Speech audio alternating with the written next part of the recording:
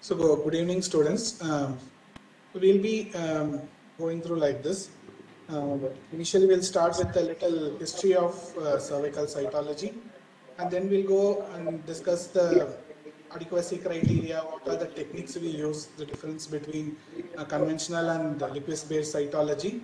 Then we'll be seeing some pre-test images, which you can just quickly note down the answers to yourself. And after that, we'll go into the cases. Some of the pre-test questions will be discussed as part of the case study, and whatever is not being discussed will be discussed at the end of the session. So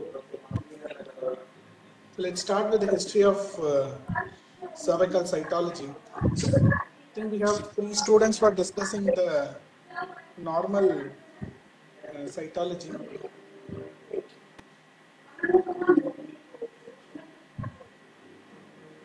So normal overall attending? Sir? Yes, sir.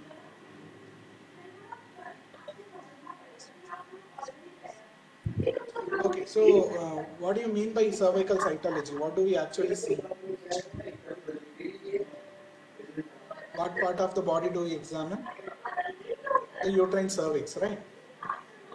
So, but when the cervical cytology was initially developed or was in the stages of development by George Papanicolaou, it was based on the vaginal smears. He used a pipette to collect samples from the vagina, and he created smears with it, and he examined them and compared it with the biopsies, and he developed the vaginal cytology. But what we now see is from the uterine cervix. And in 1943, Papanicolaou and Trott is a gynecologist. They together published Cancer of the Uterus, the Vaginal Smear in its Diagnosis. This was the first paper describing the utility of vaginal smears in gynecological cancers. So any idea who this lady is? Sweetie?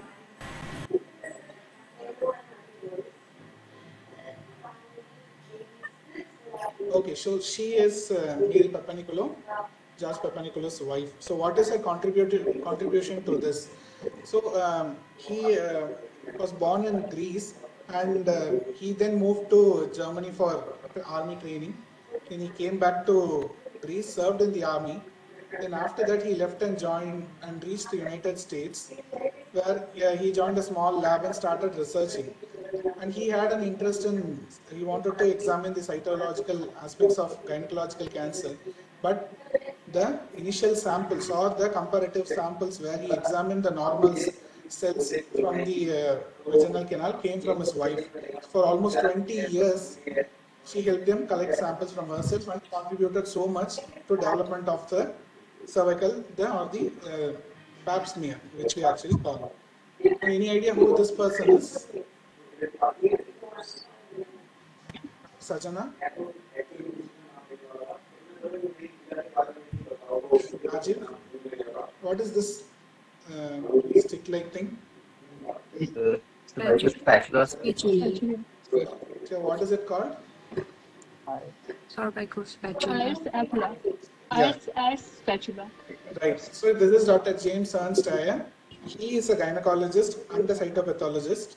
He said, instead of sampling the vaginal canal, we can as well directly sample the uterine cervix. And he developed this wooden stick, which is now used. Now we prefer to use plastic spatulas. So after this uterine cytology was developed, there was a paper published in 1954, and they said present evidence suggests that cervical cancer being present has already been there for several months, and therefore a female population always contains many individuals with cervical cancer in various stages of development. If carcinoma in situ of cervix is the usual precursor of invasive carcinoma, then this will be the new stage of recognition of the disease in the population which is being screened. Which means this cytological screening program was implemented. The diagnosis of carcinoma cervix was at the stage of carcinoma in situ or the pre-invasive stage, where you can prevent an invasive disease in the future. So based on this, Dr. Harald Hausen, he identified the human papilloma virus. So what is the role of human papilloma virus in cervical cancer? SVD?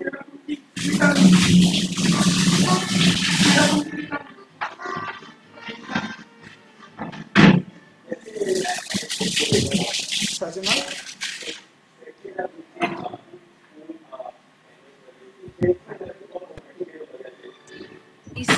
E6 and E7. That is a pathogenesis. So almost all of cervical cancers are due to human papilloma virus. Right? So Dr. Hausen, he received the Nobel Prize for it in 2008. And this was the first image of human papilloma virus which was published. Right, so when coming to human papilloma virus, we use these terms, low risk HPV and high risk HPV, based on how much it is associated with development of cervical carcinoma. So all squamous lesions which are non-cancerous, or the low-grade lesions or the low-grade squamous lesions, they are associated with low-risk HPV like 6, 11, 16 and so on. Whereas those human papilloma viruses associated with cancer, the 16, 18, yes?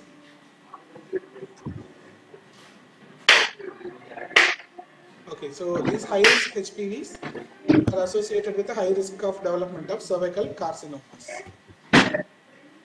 So the interpretation of cervical cytology is based on the Bethesda system of reporting, and it has certain categories under it. So first, what we evaluate is the specimen adequacy. Then there are certain diagnostic categories like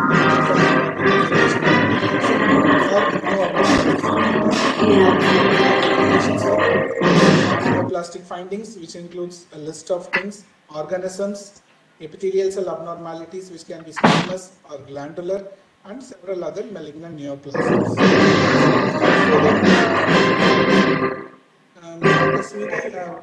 What type of convention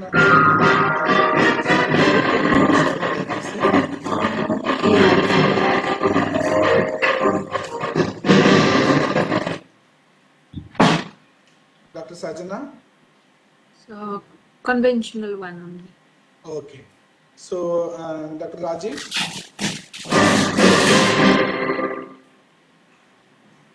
Okay. So the conventional smear is usually prepared when the sample is collected using an IS spatula, and it is spread manually along a glass line, fixed in situ and sent for staining. So this is how a conventional smear looks with, this is a stained smear, we are just looking at it from above. So the streaks represent the cells which are being spread across the slide. Whereas the liquid-based cytology, which was introduced in 1996, was initially by this company, the ThinPrep, and it was followed by the other company, Surepath. We'll see the differences later.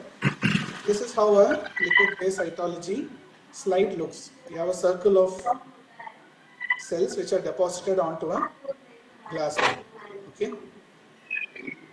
So between these two techniques, the ThinPrep is based on suction. So what happens, the sample after it is collected using a broom or a spatula is mixed with this fluid, which is a methanol based preservative, where the cells are put into suspension, and this sample is sent to the lab where it is loaded into the ThinPrep machine, where the cells are mixed thoroughly. And what this methanol does is it lyses the RBCs and the mucus.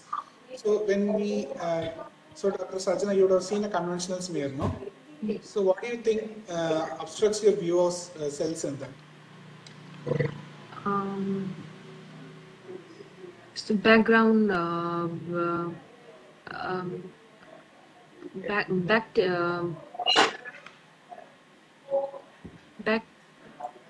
back debris and other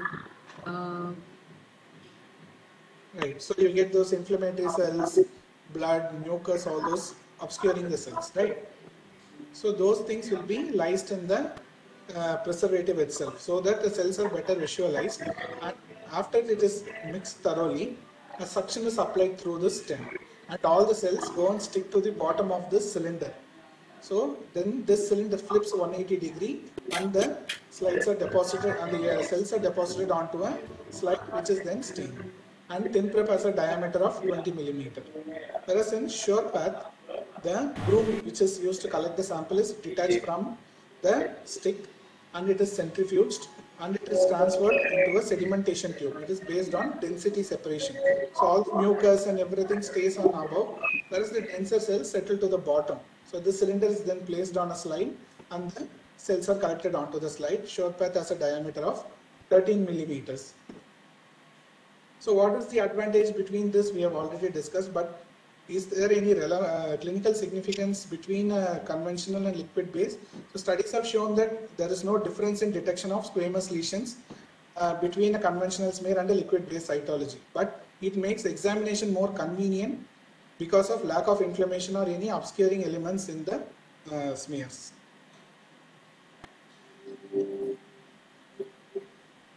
So as we already discussed, this is how a conventional smear looks. You can see cells layered on top of each other in clumps, and sometimes the inflammation can be severe so as to obscure the visibility of the squamous cells.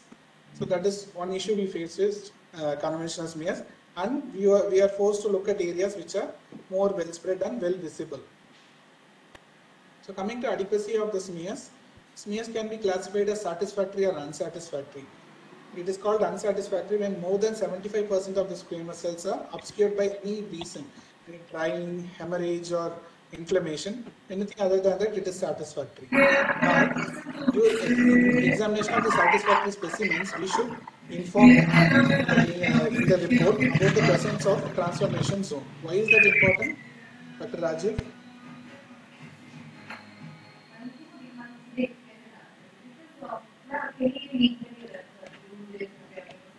HPV shows epithelial towards the transformation zone. So what is the transformation zone? It is the zone where the squamous epithelium is converting into the columnar epithelium from ectocervix to endocervix. Okay, so why is it so vulnerable to HPV? Sir, because it can easily enter those cells, the HPV virus.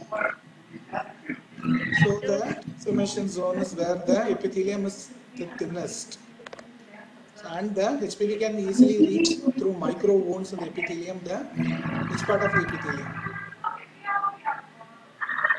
The basal cells, right? So that is why when we say that the transformation zone has been sampled, it serves as a quality indicator that there is a good chance of detecting squamous or glandular lesions from that site. Okay, and any specimen which has any abnormal cells, squamous, glandular, whatever it is satisfactory, and we do not call them unsatisfactory just for lack of adequate cellularity. So next comes to the topic of adequate cellularity.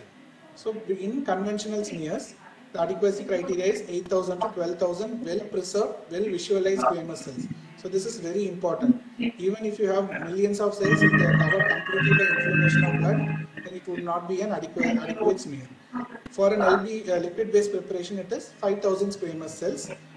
And in patients who have received radiation, chemotherapy, hysterectomy, in those conditions, a cutoff of 2,000 squamous cells is recommended in both conventional and liquid-based cytology. So any doubts so far? Sajana, Rajiv, Sweetie, or any other students?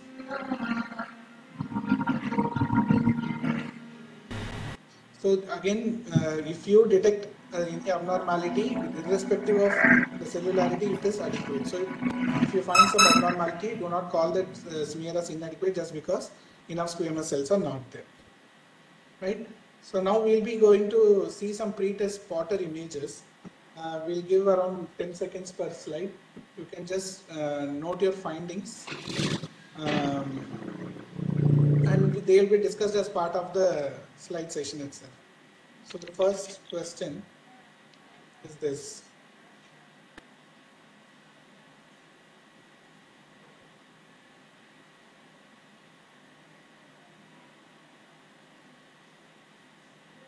Next one.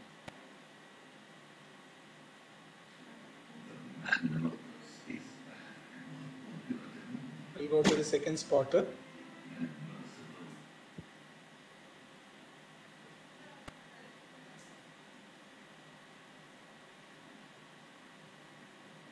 Next one.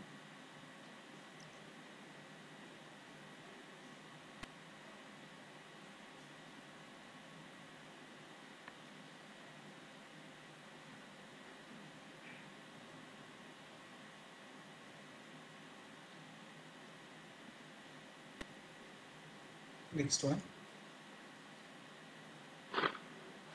Please don't share the answers on the screen. You can evaluate yourself when we discuss the answers. So this is the cluster you need to look in this bottom.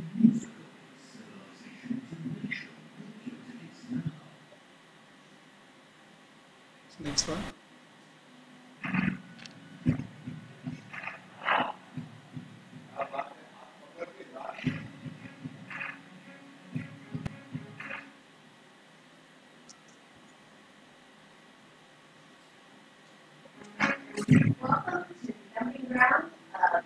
Go to the next bottle.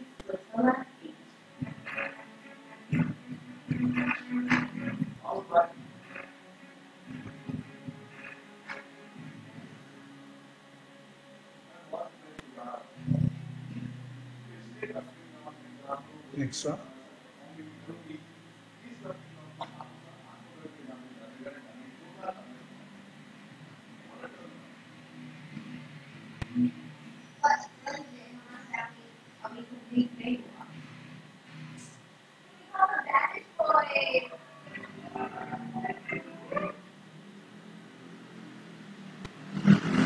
So mark the cells which you need to concentrate.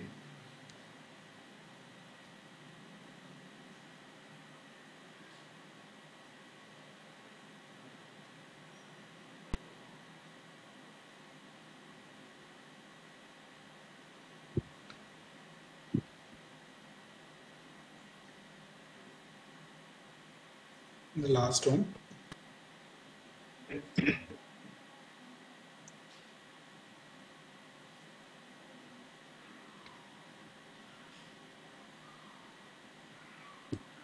So I think Dr. Hemant, before you can start the case, a quick clarification from the audience. How do we need to really count the cells for adequacy?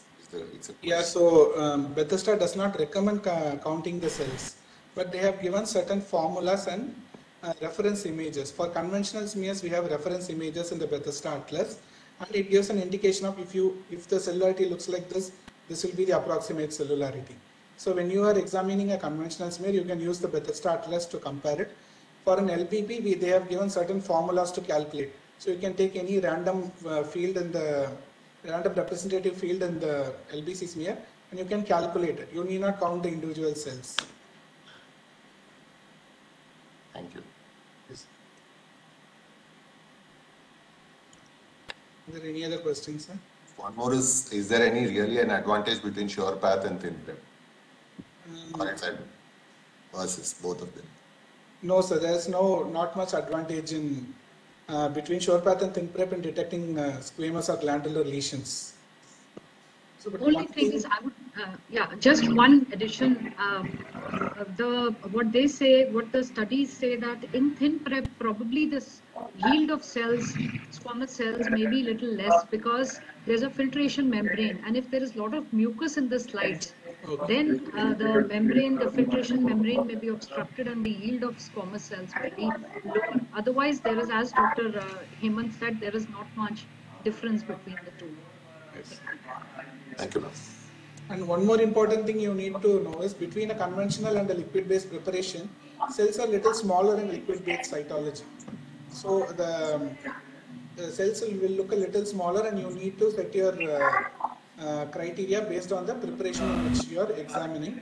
Also, the glandular clusters tend to be more compact in the LBP when compared to a conventional smear. So now I think we can get into the cases. First case, Dr. Sweetie is there?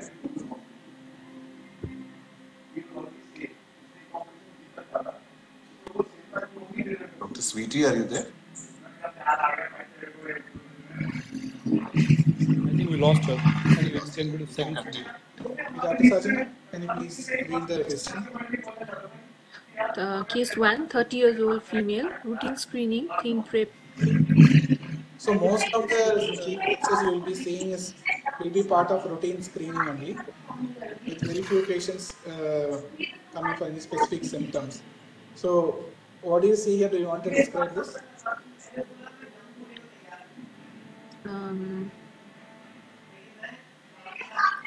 Just say, what do you think you think? What are these cells? These max. What are these? These are superficial squamous cell. So they are basically squamous cells which we are seeing in this field, right? So these squamous cells are, you can see here they have angulated margins, abundant cytoplasm and small nuclei, right? So what we see here are the superficial cells. They are derived from the outermost layer of the cervical epithelium and they are seen in the proliferative phase of the cycle. The nucleus is highly condensed, so you can see very dot-like nuclei, right? Hardly see any chromatin characteristic in this. They are very tiny and condensed nuclei, which is 10 to 15 micrometers square in cross-sectional area, and the cytoplasm usually is centrifuged. So now this one, what do you think these cells are? These are intermediate cells. What do you think they're intermediate cells? Folding of the cytoplasmic membrane, and along with the size of the nucleus, Yes. a bit larger, and granular as well. Right. So when compared to the superficial cell, which had a very pycnotic nucleus like this cell. So like this cell, which has a very pycnotic nucleus, this cell has a bigger looking nucleus and which has more cross-sectional area of around 35 micrometers square, like these cells. These nuclei, and some of them may even show grooving like this one, or like this one. Can you see the groove? So why is the this information required, the area of the intermediate cell?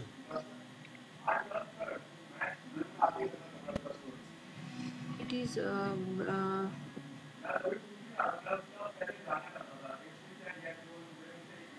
yes. So this is the reference sites for other cells in this cervical cytology. Yes. So when you are examining a smear, the first step would be to find the normal intermediate cell in the smear, which you will use as a baseline for comparing any other abnormalities. Right? Okay. So what are these? You see a lot of bacteria in the background, which are the lactobacilli. So what cell is this one?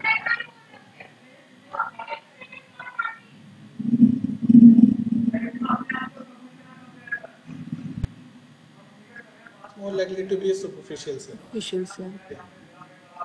So next case is Rajiv there. Yes, sir. Yeah. So can you? Yeah.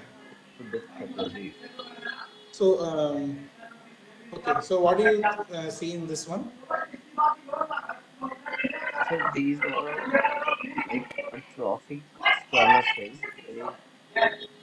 Why are you calling them atrophic squamous cells?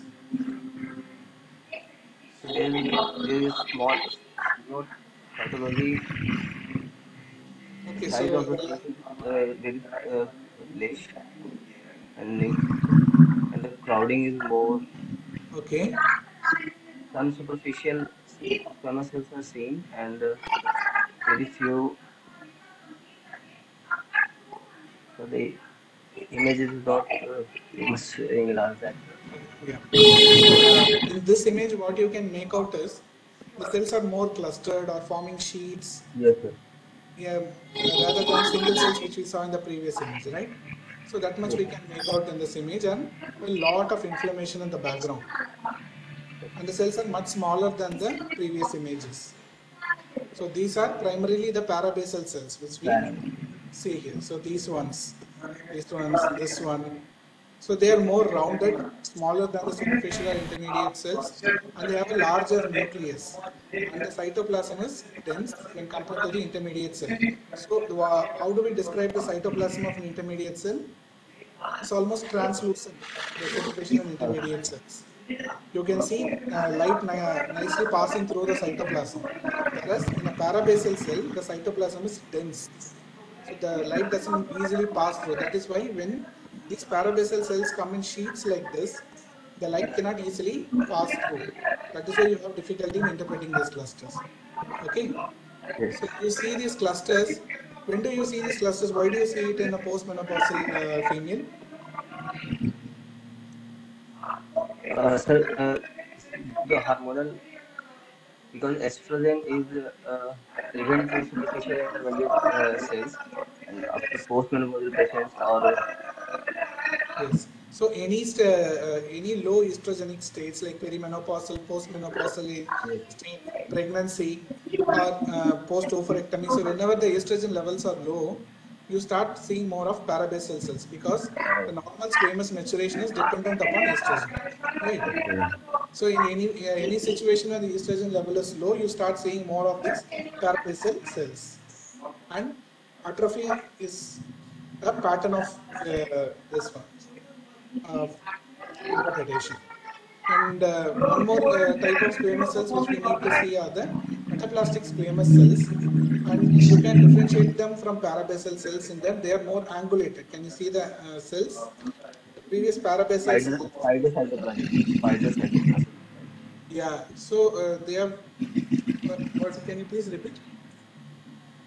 I think some of the audience can't see the pointers, Dr. Hemant. Could you use a... Okay. So these cells.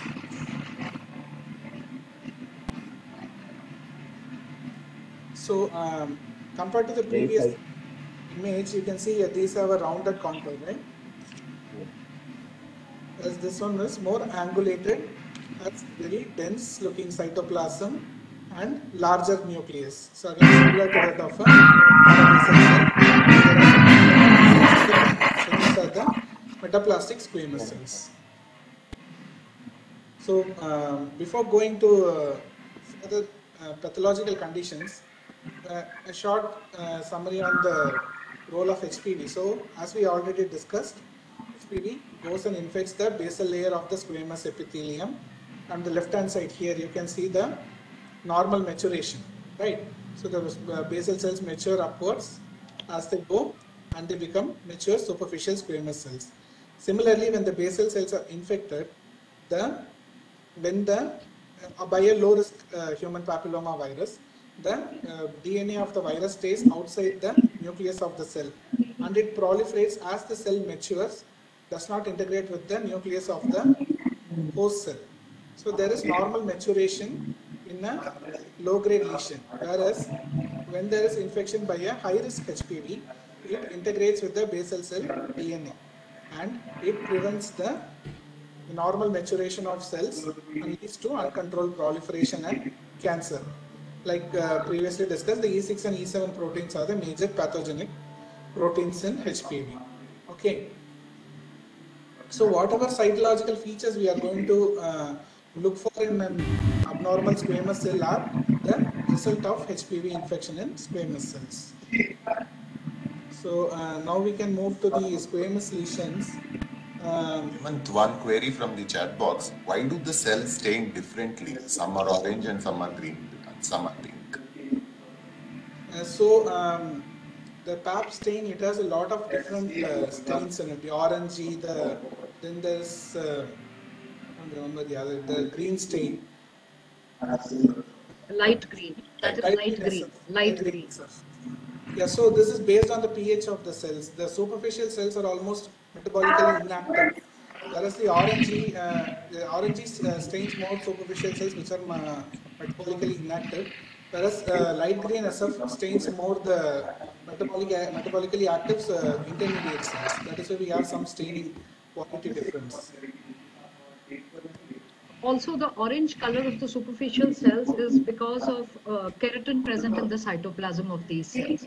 Whereas the intermediate cells, they have a cyanophilic cytoplasm, that is bluish green colored cytoplasm. And as you rightly said, under the influence of progesterone, so they are found in the progesteronic phase of the cycle, and they contain glycogen also in their cytoplasm. and especially in pregnancy, we have something called boat-shaped cells or navicular cells. These intermediate cells, their margins become folded and they become boat-shaped to accommodate all the glycogen in their cytoplasm. So we call those cells the navicular cells.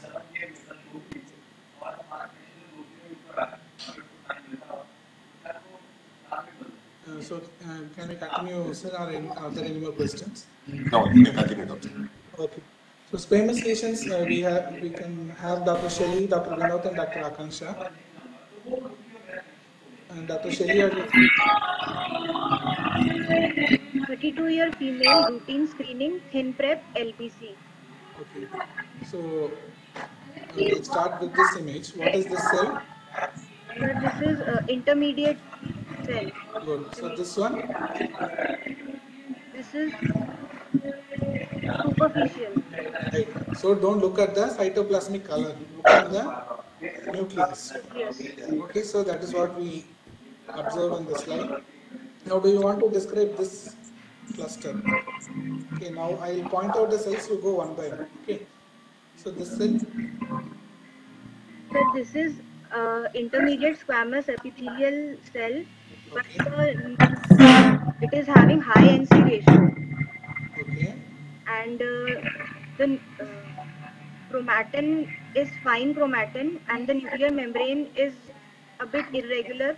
Okay. And, there is also a nucleoli in the center and lacy cytoplasm. Okay. So one thing, those are not nucleoli. There's just clumped chromatin in the cells. And what about this cell?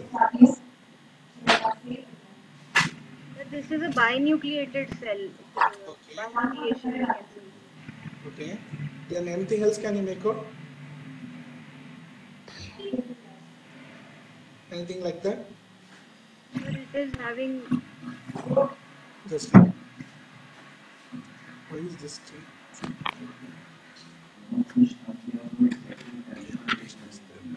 Yes. Maybe you can click on the right. Go back to the picture. Yes. Right click and remove that. Yes. Remove all the erase. Erase all.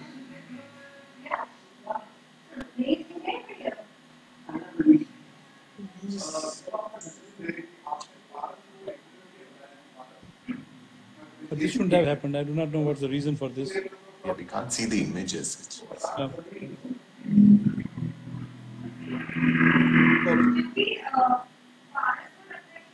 I should come back now. Yeah, that's fine. Right. So, can you make out a line around this nucleus? Yes, sir. This one, what is that? Halo. Perinuclear. Or is more of perinuclear vacuum, right? So what happens, we'll discuss this later, then we'll go to the next slide. So, these cells,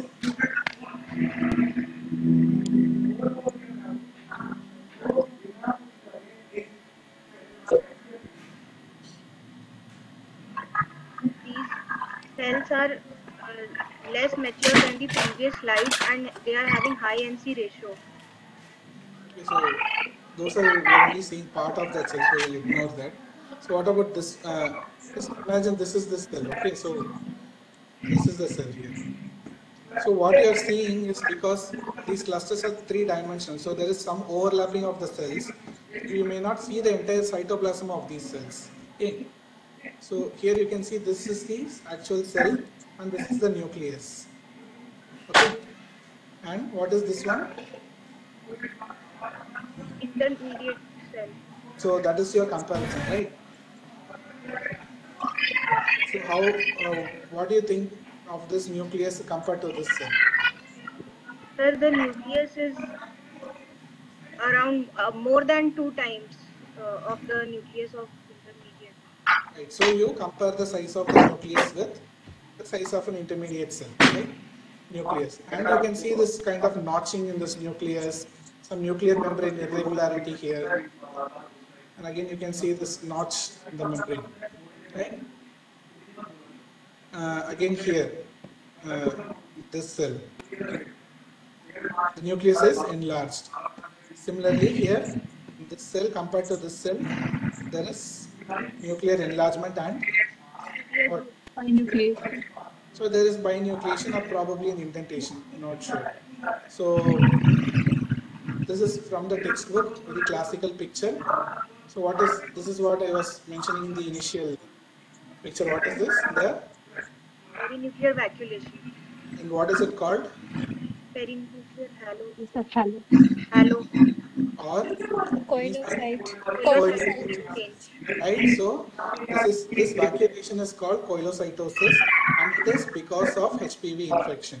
So this HPV infected in a HPV infected cell, all the cytoplasmic contents, they are pushed to the periphery of the squamous cell, and the nucleus is surrounded by a vacuole-like structure which results in coilocytosis, right? So this is low-grade squamous intraepithelial lesion. So there are few features of an LSIL. The cells occur singly or in clusters, and they usually confined to mature, intermediate or superficial looking squamous cells. Why is that? Why don't you see that in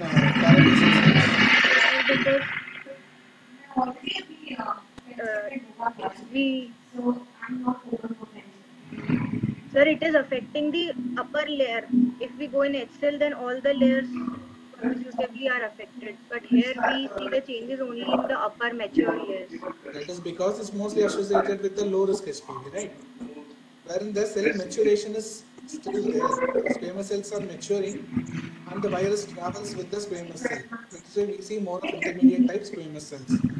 And the very important criteria, the nuclear enlargement size should be more than 3 times the area of a normal intermediate nucleus in that slide. Okay. So the nuclear cytoplasmic ratio is little increased, but it's not very high NC ratio like you see in a high-grade lesion, where the nucleus occupies 70 to 80% of the cell, because both the cytoplasm and the nuclei enlarge in size. Okay, compared to a normal cell, they are increased, but the ratio is not that much increased. And this nuclei can be of variable shape. The chromatin can be granular or smudgy. Nuclear contours can be variable, can be smooth, can be very irregular, like notches, in which we like we saw in our images. And you can see binucleation or multinucleation. Okay. And this importance of coilocytosis is that it is not required for interpretation of LSIL. What is more important are the nuclear changes. Right? So what are the nuclear changes? Dr. Vinod?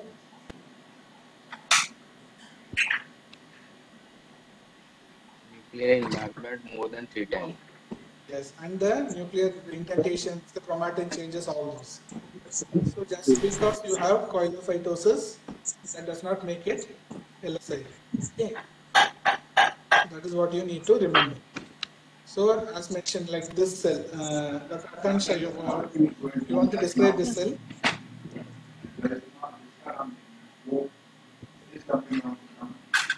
What do you think about this cell? This cytoplasmic perinucleation is seen, perinucleation is seen. The contour is not very irregular. So you can see that the nuclear membrane is regular, the chromatin is regular. So this is called a pseudocoilocytosis. This should not be interpreted as cell. You should always look for the corresponding nuclear features. There are certain mimics of LSIL which common could be a herpes infection where you get nucleation or so patients who receive radiotherapy for cancer, when you take you see this markedly enlarged squamous cell, you get these large nuclei. But what do you think about the NC ratio? So let's take this cell. The NC ratio will be low in case of radiation, Yes. and it characteristically shows two cytoplasm, and there's vacuolation also, and there will be no perinuclear clearing. Okay, so perinuclear clearing may or may not be present, but the chromatin will be more smudged, and you won't see the nuclear features of an LSIL. So that is more important. Okay. Any questions, any doubts over?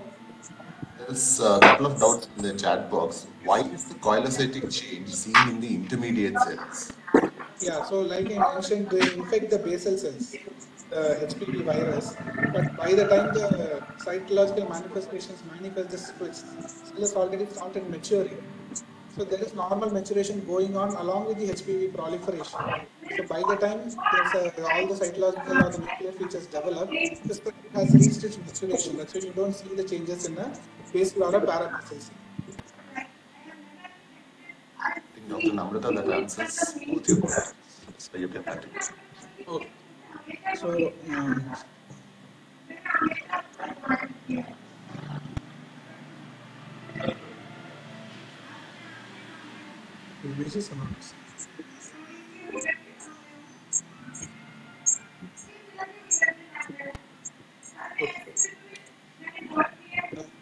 Dr. Vinod,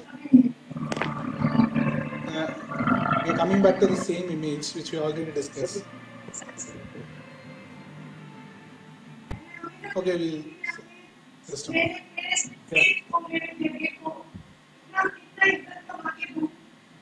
So we are coming back to the same image which we saw. Dr. Vinod is there? Dr. Shelley? Yes, sir. Yeah. So what was this cell? What are these findings of the diagnosis of these cells?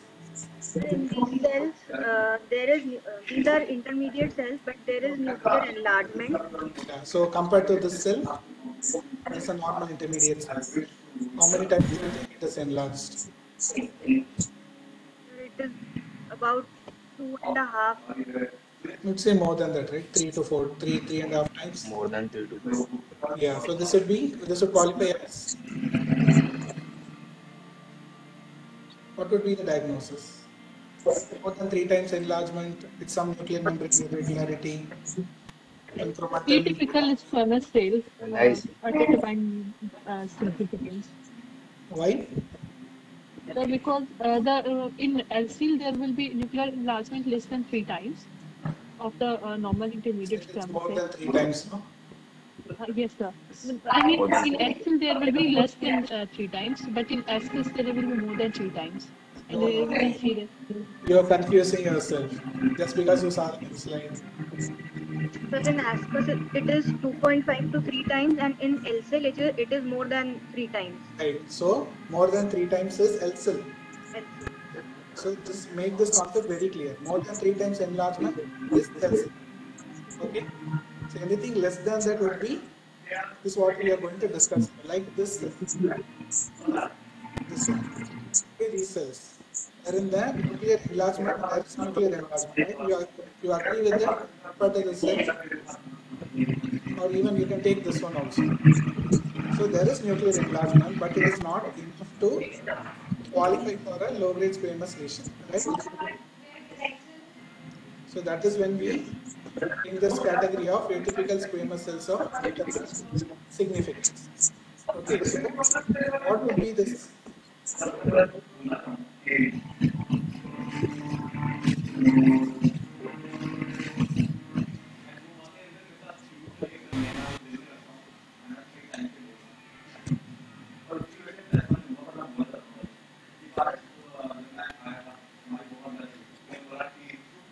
So this has some criteria or scenarios where we get a diagnosis of.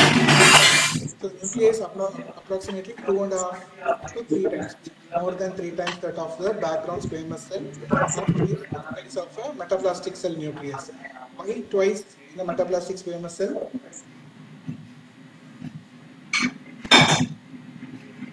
Because the nucleus is already larger, right? Slightly increased NC ratio.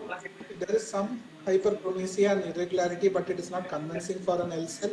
Sometimes you can get orangophilic keratin cytoplasm, but the nucleus does not show all the features of L cell or the vacuole. So that is more also important. When you see the coilocytic vacuole, it should be complete and fully developed for to call it as an L cell. Whereas if it is poorly developed, you only see part of a vacuole or some incomplete cytoplasmic layering. Those are situations where you would call it as an ascus. Okay. So here you can see there is. Can you see the mouse pointer? Is the mouse pointer visible? Yes. So can you use this to point the cell? These images are disappearing to use the pointer. So I can point the cells if anybody wants to just mention. I'll point the cells again. What about this cluster? You can see there is some nuclear enlargement and there is some nuclear membrane irregularity, but not enough to call it a cell. Similarly here also, maybe this one cell is there with some kind of a vacuole, some nuclear enlargement, not enough to qualify for an ascus. What about this one, Dr. Akansha? What do you think about this image? What do you think of these squamous cells? They are enlarged. The nucleus is enlarged to about 2.5 to 3. Okay. Then the NC ratio is not. Okay, it's not very high. There's a minimal hyperchromexia. Okay. Are you seeing any nuclear membrane irregularity? No, sir. I think so no nuclear membrane irregularity. Chromatin is fine, granular, and dispersed uniformly.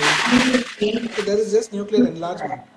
If you take this as the normal squamous cell, there is some nuclear enlargement. Other than that, nothing else is there, right? So these are the perimenopausal cells or the PM cells. So you need to always look at the age of a patient when you are evaluating a smear, so that you can set the criteria for squamous lesions. Okay. So one more important factor about ascus is, unlike L cell where you see a cell with a large nucleus 3 times, 4 times the size of a background cell, that cell becomes an L cell. Whereas ascus diagnosis is for a smear, it's not for a particular cell. So in a smear, when there are not enough cells to qualify as an L cell, the overall smear becomes the ascus diagnosis. There may be a spectrum of nuclear enlargement, nuclear membrane irregularities, but none of these changes will reach the criteria for an L cell. Understand? So that is, Dr. Hemant, what he said is absolutely correct. Ascus and L cell, both affect the intermediate cells.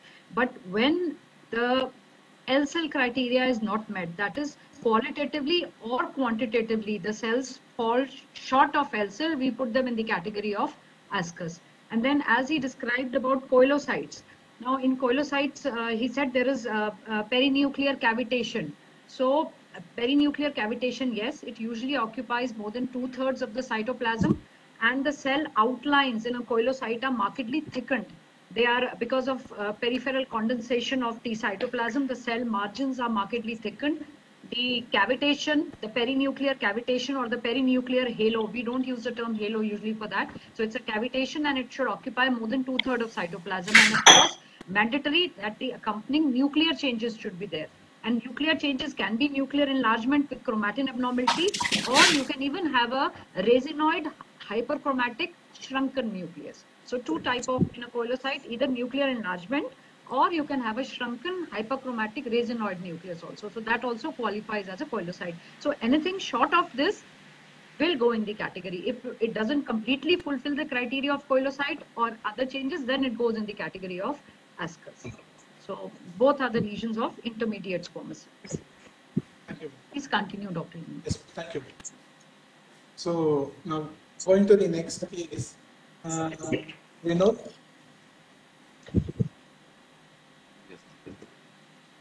Can you please read the history? 44-year female with discharge per vagina. Yeah. So what do you see in this? This cell, what do you think it is?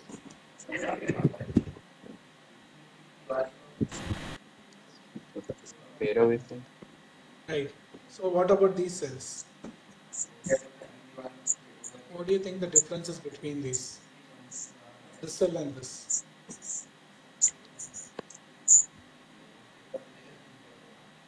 I think you can move to a better image. This one. Can you describe this cluster?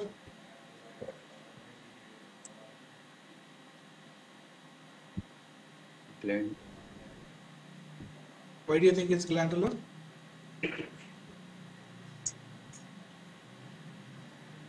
You see something in between these cells here?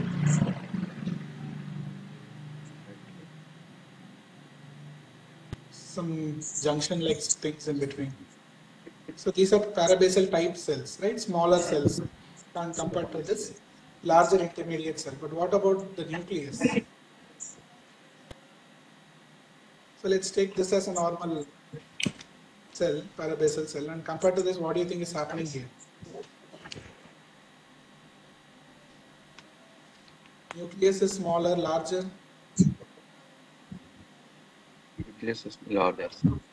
Yeah, Nucleus, so nucleus is larger and okay, what do you think about the NC ratio? high NC ratio. Yes, NC ratio is very high. Compared to this cell, it's less than 50%. Almost 70-80% of the cell is occupied by this large nucleus. And Yes, what about the nucleus shape? Yes. Like this cell?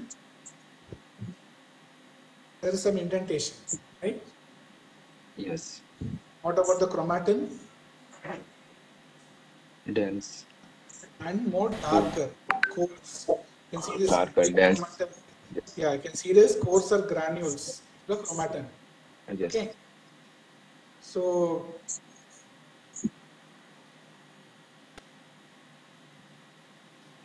this one.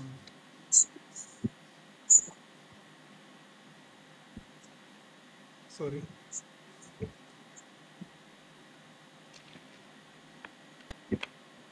Yeah. Sorry.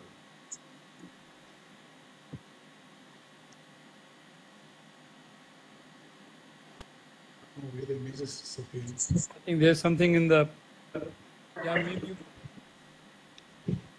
you can share again. Maybe you can do one thing. Yes, Stop sir. sharing and share again the slides. Okay, sir. This one. Just a second. Yeah. I think we lost Sweetie. Sweetie somewhere in the audience, but she is muted. Dr. Sweetie. Is this visible now? Yeah. Again, it's. I think there is something in your settings in your own laptop. When you copy paste, from somewhere else, sometimes it happens when you copy from the old document. Maybe for these slides, you can just, without the full screen, you can just use. You can do the small screen, yeah, like this. Okay, okay.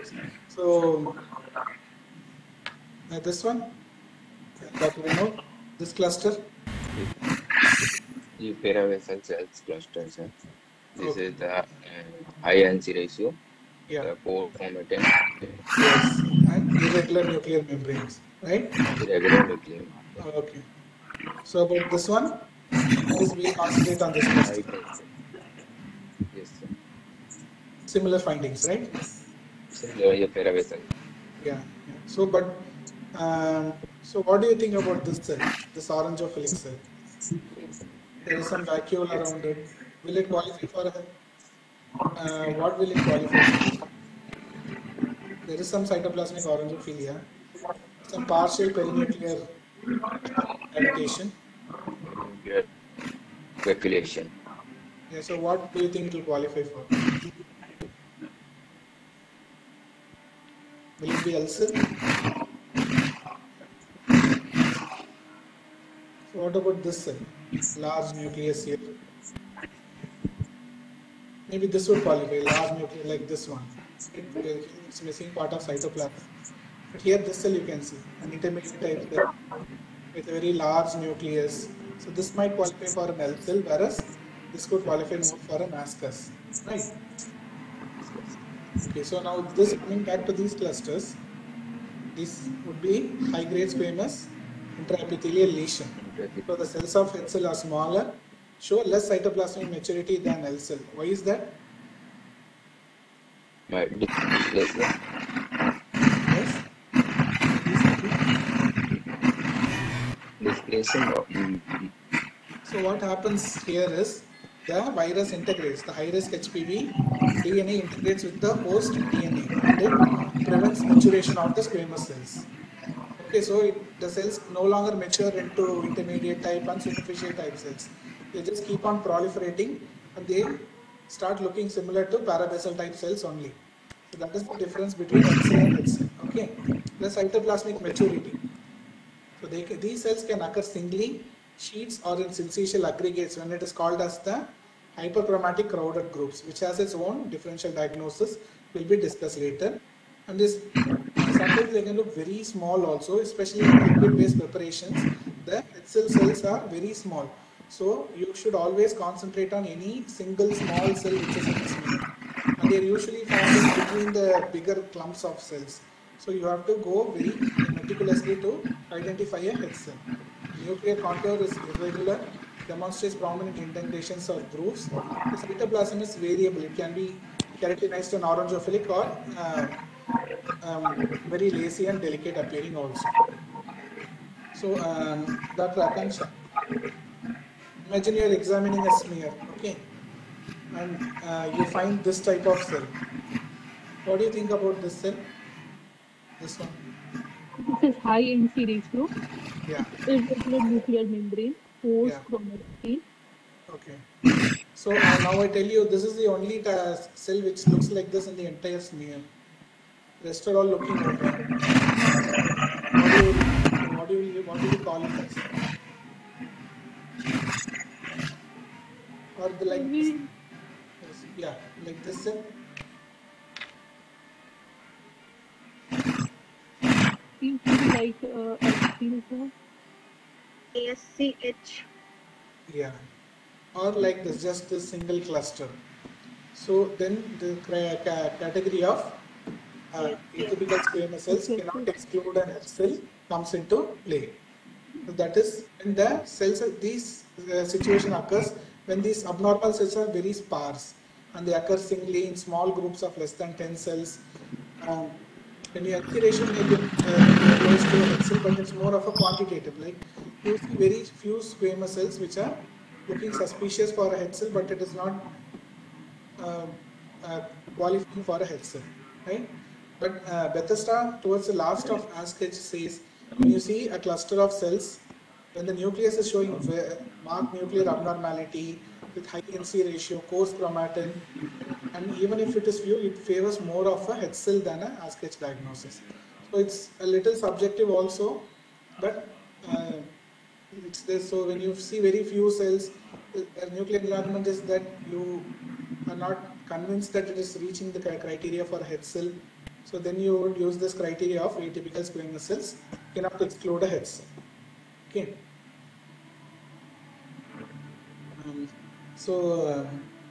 Shelly then? Yes, sir. Yeah, you want to describe this one? This is 50 years female with bleeding per vagina. Sir, in this cluster we can see hyperkeratin. The keratin is increased in the cells because it is orangophilic, but the nucleus is intact. So it could be parakeratosis. Okay. Do you think you will get so much clumping and hyperchromasia in parakeratosis? Okay, we'll put another picture. What about this one? Sir, in the center I can see a tadpole cells. Sir, all the cells, they are having, first of all, there are superficial squamous cells and intermediate squamous cells. Okay. And they are scattered, they are not in clusters. Okay. And all of the cells are having nuclear pleomorphism with irregular nuclear membrane, and nucleoli is also present. Yes. In the center, there are two tadpole cells. Right. These ones, right? Yes, sir. Are they also called as what? Caudate cells? And you can see some spindle cells like this, very abnormal nuclei, hyperchromasia. Anything in the background you wish to comment on? Tumor diathesis. What is tumor diathesis? Sir, because it is a necrotic debris. Yeah, like this. You can see this thing. You can see this granular material in the background clinging to the cells, right? So this is tumor diathesis. Again, coming here, what is this structure? The pearl. Yeah, so it's a squamous pearl. But here you can see a very abnormal looking squamous cells, right? Here, if you put everything together, very abnormal looking squamous cells, very keratinized appearance, squamous pearls, tumor diathesis, Keratinizing squamous cell carcinoma, right? So you put everything together, it becomes a squamous cell carcinoma. And here again you can see this debris clinging to the cells. And why this is important is in LBP, most of the diathesis is removed in the preparation step itself. So you get very little diathesis in LBPs, and it becomes difficult to recognize invasive features. So you need to look very closely to the cells and see this debris clinging to the cells. Okay. Whereas if this is from a conventional smear, you can see a lot of debris in the background. And what do you think about this one, this cluster? Here we can see a cluster and sir, they are overlapping, some overlapping, and there is nuclear pleomorphism. Yes. And the nuclear membrane is irregular. There is high NC ratio. Yeah. There is presence of nucleoli. Yeah. In the background? In the background, there is inflammatory cells and some necrotic debris also. So this is how a non-keratinizing squamous cell carcinoma would look. Okay, so the cells are much smaller and difficult to call squamous directly, right? Because it is more of the non-keratinizing type. So in squamous cell carcinoma, cells predominantly can occur as single cells or in cellular aggregates.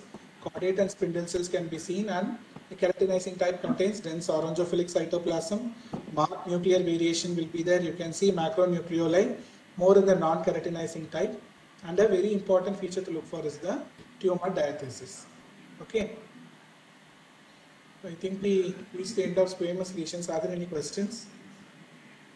One related query was, when the smear is predominantly composed of orangophilic superficial cells and very much less intermediate cells, does this indicate anything in particular?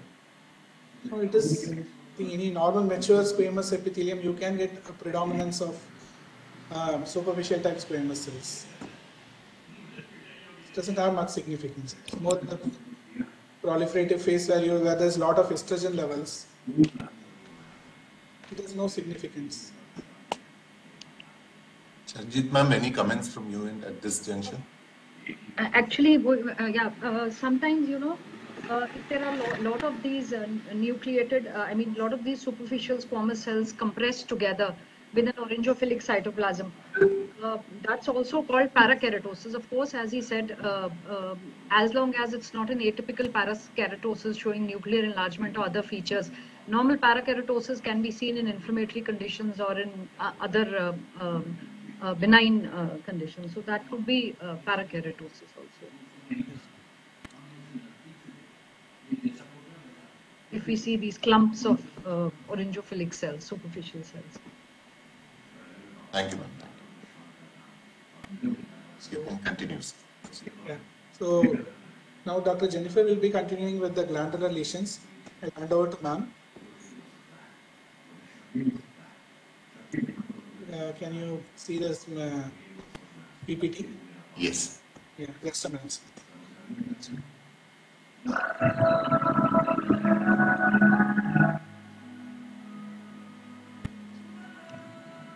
So good evening everyone.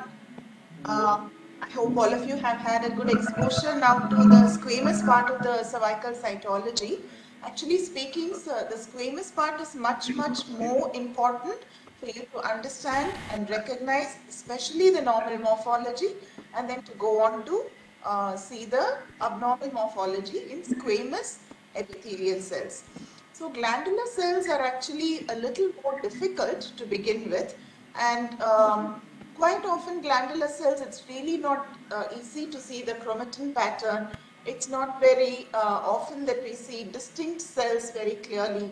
So it's more about, getting your eyes trained to recognizing the architecture of these cells and the presence of these cells as crowded groups within the entire spectrum of the cells that you would see in any cervical smear.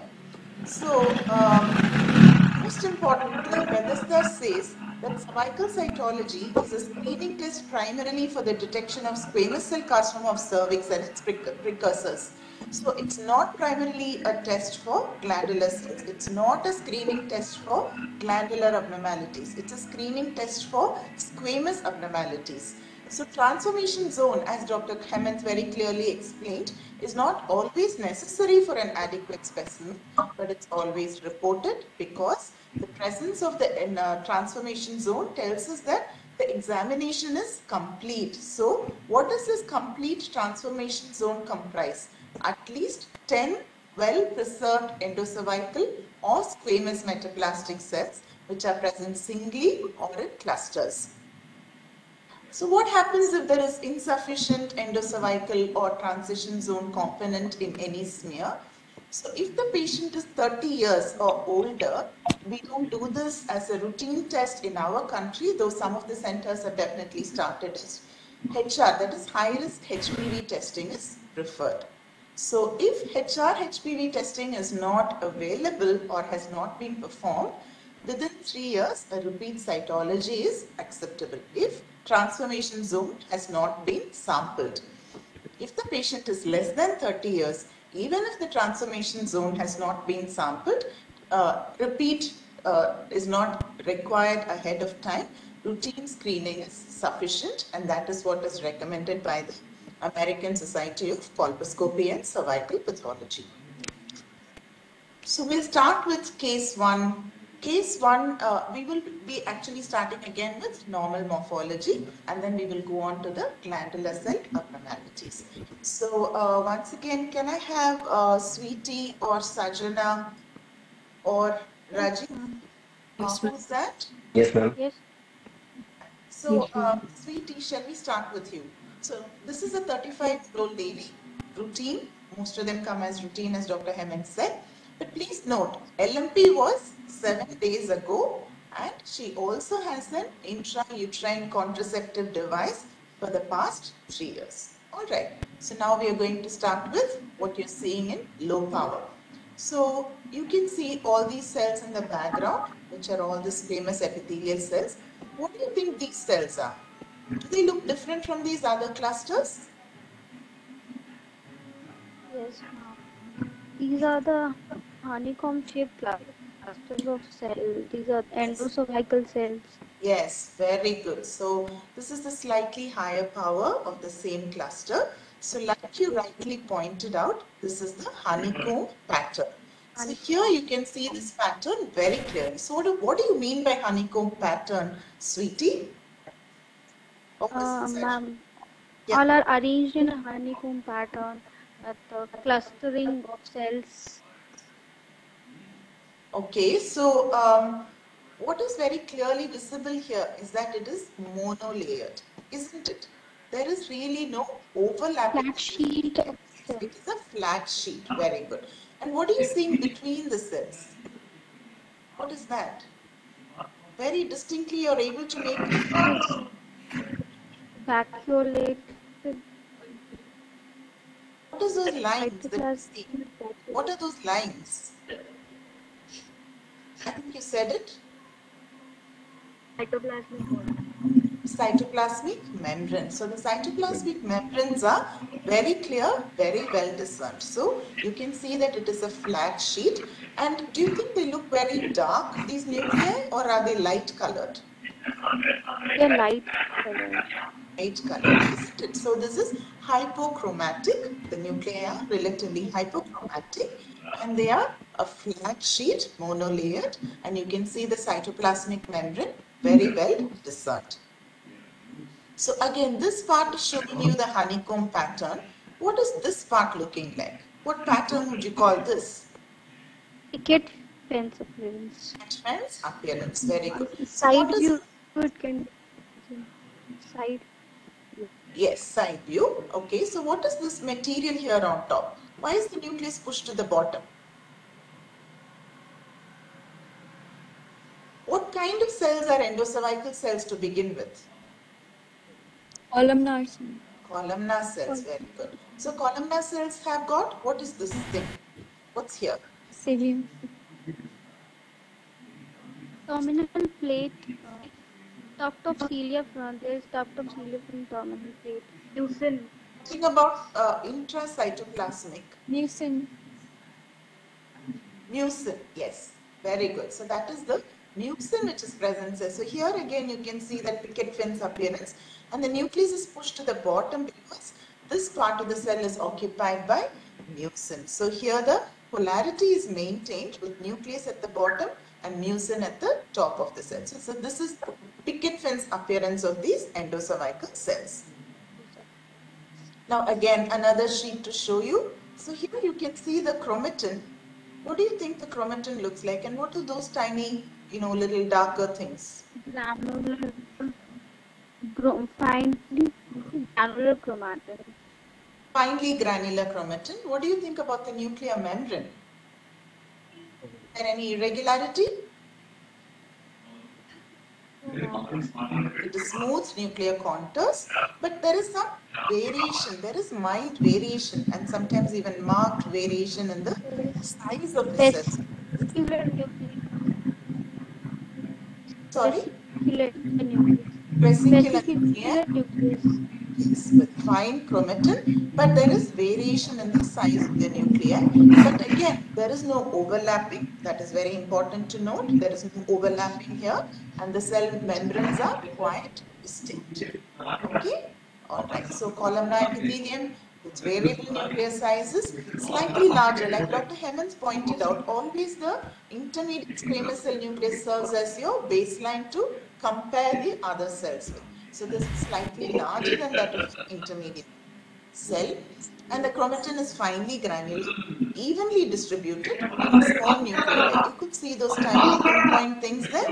So those are the small nucleoli which are seen in normal endocervical cells. And the cytoplasm can be diffusely vacuolated. Yeah, you can see that it almost looks empty, the cytoplasm. So that is because it's vacuolated, or it can be granular.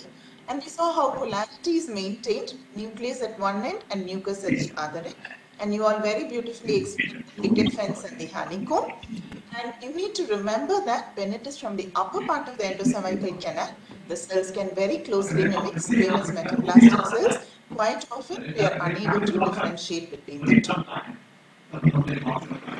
So sometimes these cells can even appear like this, very what we call as hypochromatic crowded groups. So it can look like a very thick hypochromatic fragment where you really cannot make out the hypochromasia or the finely granular chromatin, but you can see that there is this pattern here. So sometimes this does get mistaken for glandular abnormality, and as much as possible towards the periphery of the groups try to look at the chromatin, and then you will be able to discern that this is only a normal endocervical group. But this can throw us into a diagnostic dilemma sometimes. Now look at this sheet. So you can see, tell me about that cell. Are you able to see my pointer? Yeah. So probably the nucleus size compare this and this. Is there? This is enlarged with prominent nuclei. Yeah, there is a nucleolus out there. But what about the chromatin?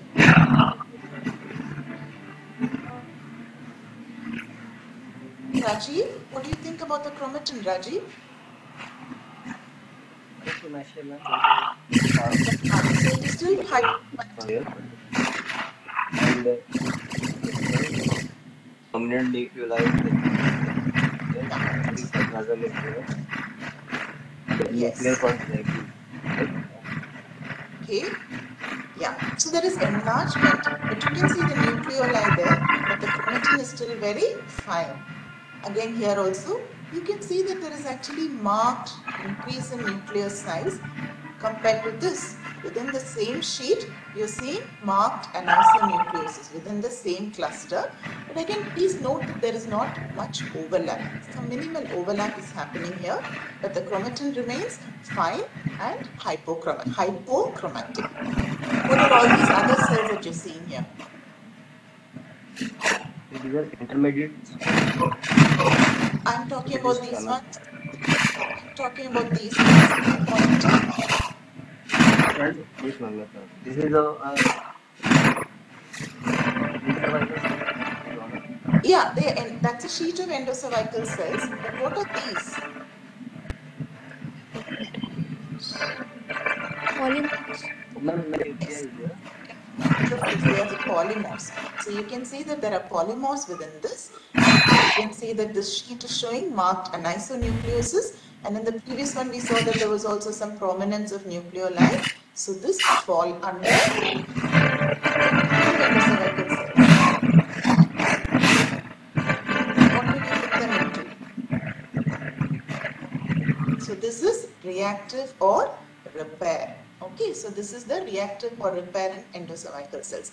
Textbook gives us very clear picture of, this is supposed to be the interdigitating school of fish appearance, or it is a mechanical pull apparently while processing. So the cytoplasmic appendages get pulled, and so that is called as a taffy pull appearance. So this is supposed to be the architecture of a reactive cervical group. We may not always see this architecture, but you can see again there are a lot of neutrophils in the background and also intracytoplasmic, and you can see that there are nucleoli which are very clearly visible within these clusters. So this is how you recognize endocervical cells which are showing reactive or repair features.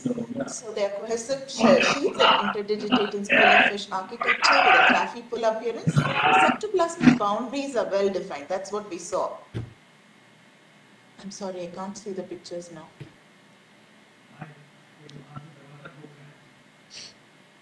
Yeah. So we saw that the cytoplasmic, there is not much overlap. So each cell is distinct from the next one. So that is a very important feature. But the cytoplasm itself can show polychromasia, vacuolization or perinuclear halos. And there is variable nuclear enlargement. They can be marked anisonucleosis within the same cluster. Typically, they are not overlapping. Outlines you all described very nicely that they are smoothly contoured. There is no irregularity of nuclear membrane. Again, we all talked about the vesicular chromatin and hypochromatic and uniformly finely granular chromatin. And we saw the presence of nucleoli. So this is how reactive endocervical cells look. Now, Sajana, I told you that she has had her LMP 7 days ago, isn't it? That was part of it. What do you think these clusters are? Ma'am, these are the exodus ball. That is the endometrial cells. Yes, very good. So these are the endometrial clusters. So what is most catching in this field? Here you can see all these squamous, but this endocervical is just standing out as a very dark looking cluster. So when you're looking at it under low power, that's what catches your attention. So there are these very tightly cohesive, dark looking cells, small clusters lying in the background. So that is what you need to pick up as endometrial cells. So is this normal, Sajana? Yes, ma'am. Basically, it is seen during 6 to 10 days of the menstrual cycle. After 6 to 10 days of the menstrual cycle, so it is a normal finding. Okay, so when will you get worried? In what age group will you get worried? If after 45 years, if this type of cells are seen, that would be abnormal. Yes, so you need to report it when you're seeing it in anybody who is more than 45 years. Because after that, it's reproductive age group and this is considered to be a normal finding. So in postmenopausal women, it is abnormal. So you need to report it in more than 45 years or older. Again, Bethesda reminds us that cervical cytology is not intended to screen for endometrial lesions and should not be actually used as a test of evaluation for suspected endometrial abnormalities. But we do see this often. When we see it, we need to report it. Okay? So again, you can again see that these are very dark clusters. So what kind of contour is this? Outer one is the glandular one and the inner one is the stromal cells. Okay, so inside this exodus ball, this is the stromal cells, and you see a layer of glandular epithelium. This just looks very dark. You really cannot make out any glandular component or stromal component. Sometimes endometrial cells, this is all you can see in real life. When you're looking at it under the microscope, this is probably how much you can make out. What are these cells, Rajiv? These are also endometrial clusters. Are these endometrial cells? Thank you. Don't they look Yes, a bit... ma'am, slightly. They are tall columnar cells, aren't they? You can't really make out very well, but there seems to be some mucin here and the nuclei are at the bottom.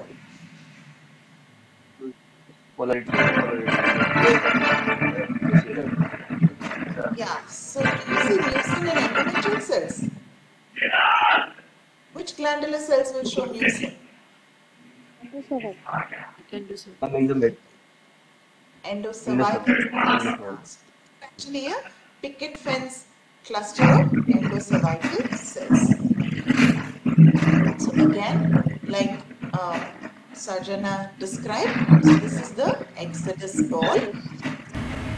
So now these cells, if you have to look at the morphology and describe them, they're typically smaller than endocervical cells. You can see that they're much smaller. These cells are really small compared to the endocervical cells that we saw earlier. Normally, they have high NC ratio. So most of the cell is actually occupied by the nucleus. And the chromatin, you really can't make out much because it is dense and a heterogeneous chromatin normally. Nuclei are usually not seen but may be seen in LBC preparations. Mitosis are usually absent. Cytoplasm is scant, making the NC ratio high. And cell borders are not as well discerned as we saw in the honeycomb pattern of endocervical cells. You really can't make out cell borders clearly in endometrial cells. Now, when it is such a tight cluster, very often we might think that it looks abnormal because it looks really dark. Then we start wondering if it is an epithelial abnormality. But small and the monotonous nuclear size should prevent us from overinterpreting it as squamous or as a glandular abnormality. These are some textbook pictures again to show you more of these tight, massive clusters of endometrial cells. Here this is showing that there can be even apoptosis within the endometrial cells because we have seen it all the time in the biopsies, isn't it? So endometrial cells can show apoptosis. So these are some of the textbook pictures again to show you the same. This is the exodus ball. Again, textbook picture this is stromal cells within, and there is a glandular layer around it. Okay, so this is the typical appearance of exodus ball. Now, sweetie, what cells are these? She's in reproductive age, right? She's also showing such cells. What cells are these? What is this arrow pointing to here? What are these things here? Anyone? Cilia, terminal placil. So these are actually cilia. Are they normally seen in endocervical cells, cilia? No. So what do you think this is? Tubal metaplasia. Excellent. So this is tubal metaplasia. So when you look at this cluster, actually it can look a little bit scary, isn't it? Because it looks crowded. Normally endocervical cells don't show that. So there is crowding, there is overlapping, the chromatin actually looks a bit coarse and it's dark, but you need to look for these cilia. So when you see these cilia, you need to realize that these are actually the normal cells which are just showing tubal metaplasia. What do you mean by tubal metaplasia? What tube are we talking about? Fallopian tube. Very good. So it is metaplastic epithelium that recapitulates that of the normal fallopian tube. So you can see ciliated cells, you can see peg cells, you can even see goblet cells. This is actually a textbook picture and that is supposed to be a goblet cell there. So you can see any of these types of cells. And this is one of the most common benign processes in the glandular component to be misinterpreted as endocervical atypia or as neoplasia.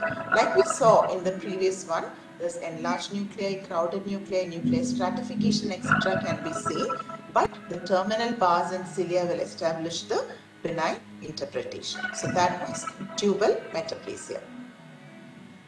Now Rajiv, I also mentioned that this patient has been on IUCD. She's been wearing a IUCD, intrauterine contraceptive device, for the past 3 years. I just want to remind you all of that history. And in that context, can you tell me what you're seeing here? What cells are these? Glandular cells or squamous cells?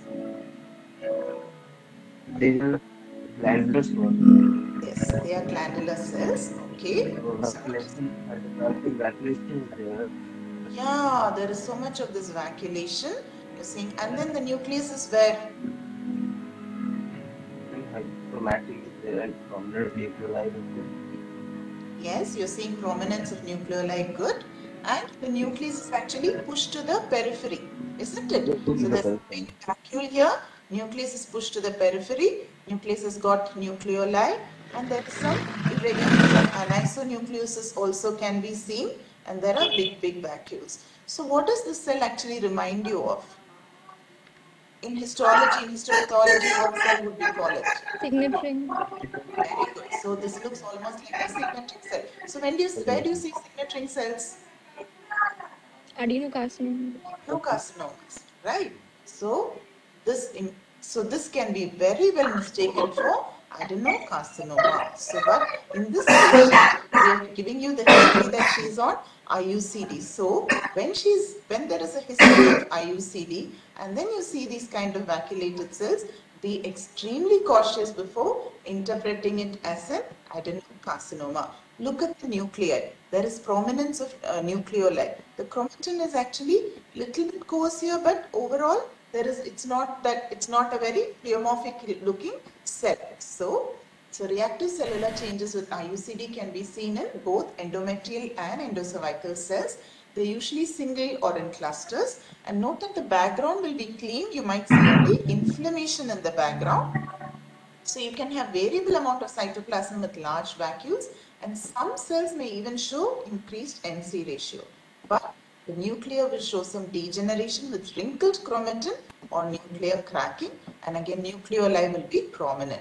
So this is actually a very difficult area. So it is important that we get the history of IUCD, because otherwise it can be mistaken for adenocarcinoma of endometrium, fallopian tube or ovary, or a signet ring cell carcinoma. And when it is present singly atypical cells with high NC ratio, sometimes it gets misinterpreted for head cell also. So you need to be extremely cautious before calling out adenocarcinoma in a patient with IUCD. If there is any doubt, you need to actually even consider recommending removal of IUCD followed by repeat smear. So these are some non-neoplastic findings which can pose great diagnostic difficulties in glandular epithelium. So we need to be aware of these differentials. Okay. So any doubts as of now? A couple of doubts, ma'am. One, will these signet cells be PAS D negative? Yes, they will be PAS D negative, because the vacuolization is actually not caused by mucin. It is actually a reactive change. So they will probably be PAS D negative. Another question I think you'll be coming up to is how to differentiate tubal metaplasia from an adenocarcinoma in situ with feathering.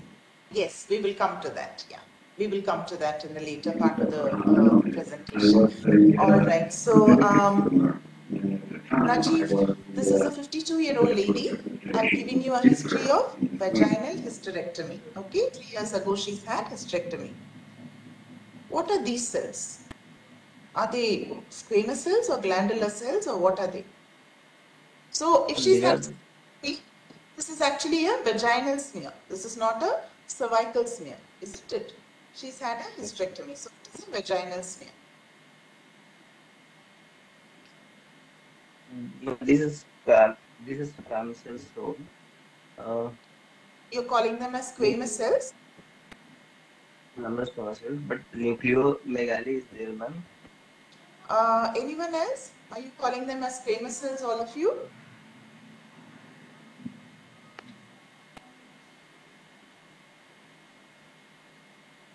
Endocervical cells. Yeah, these actually, you can't really call them definitely as endocervical, but yeah, yes, they are columnar cells falling more into endocervical cell category. Okay, so these are actually glandular cells. So she has actually had a hysterectomy, so you should really not be seeing glandular cells in a patient who's had hysterectomy, isn't it? In a vaginal smear, you can only see squamous cells. So should you be worried? Sweetie, what do you think? Should you be worried? How can glandular cells come? You need to be worried, is it?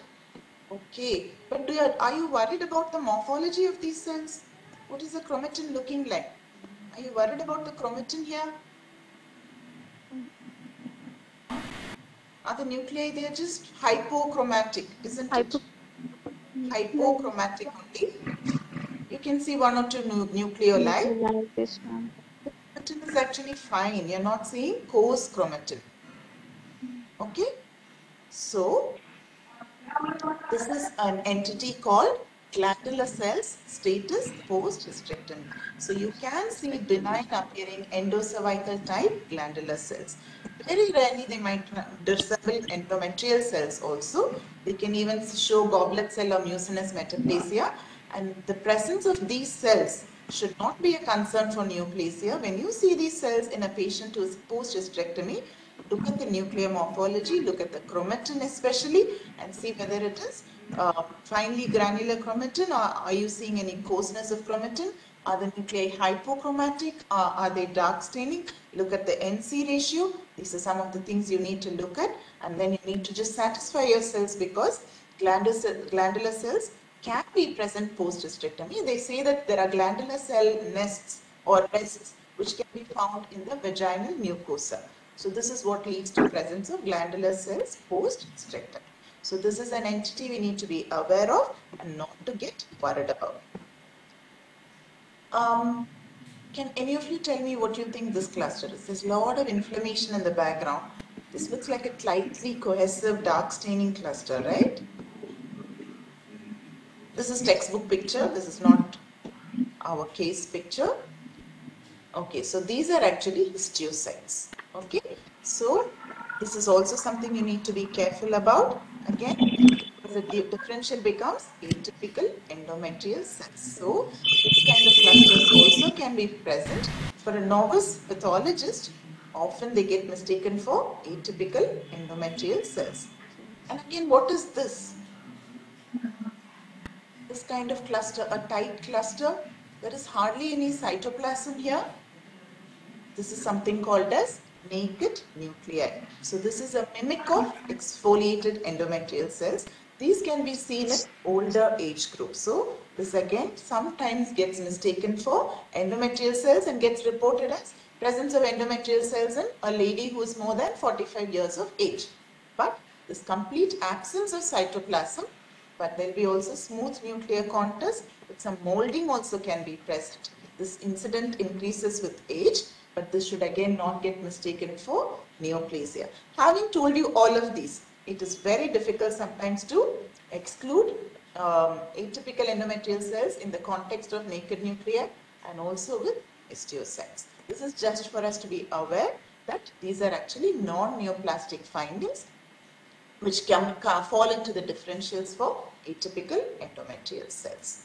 Okay, so with that we come to the end of normal morphology and the slight variations from normal morphology and non-neoplastic findings. Now we will go on to epithelial cell abnormalities. Okay, so Saif, can you tell me, Saif, are you there? Yeah. Can you tell me, how do you list out glandular epithelial cell abnormalities? We first see the nuclear size. There will be I'm not asking you for the features. I'm asking you to list it out. What are the names of the entities? Sorry, ma'am. It would be. Let us start classifying glandular epithelial cell abnormalities. Yes, ma'am. Not otherwise specified, we have endocervical, endometrial, and endocervical endometrial cells atypia. Then we have endocervical atypia favor of neoplasia. Then we have adenocarcinoma in situ, and then we have endocervical carcinoma. Very good. So this is actually the classification.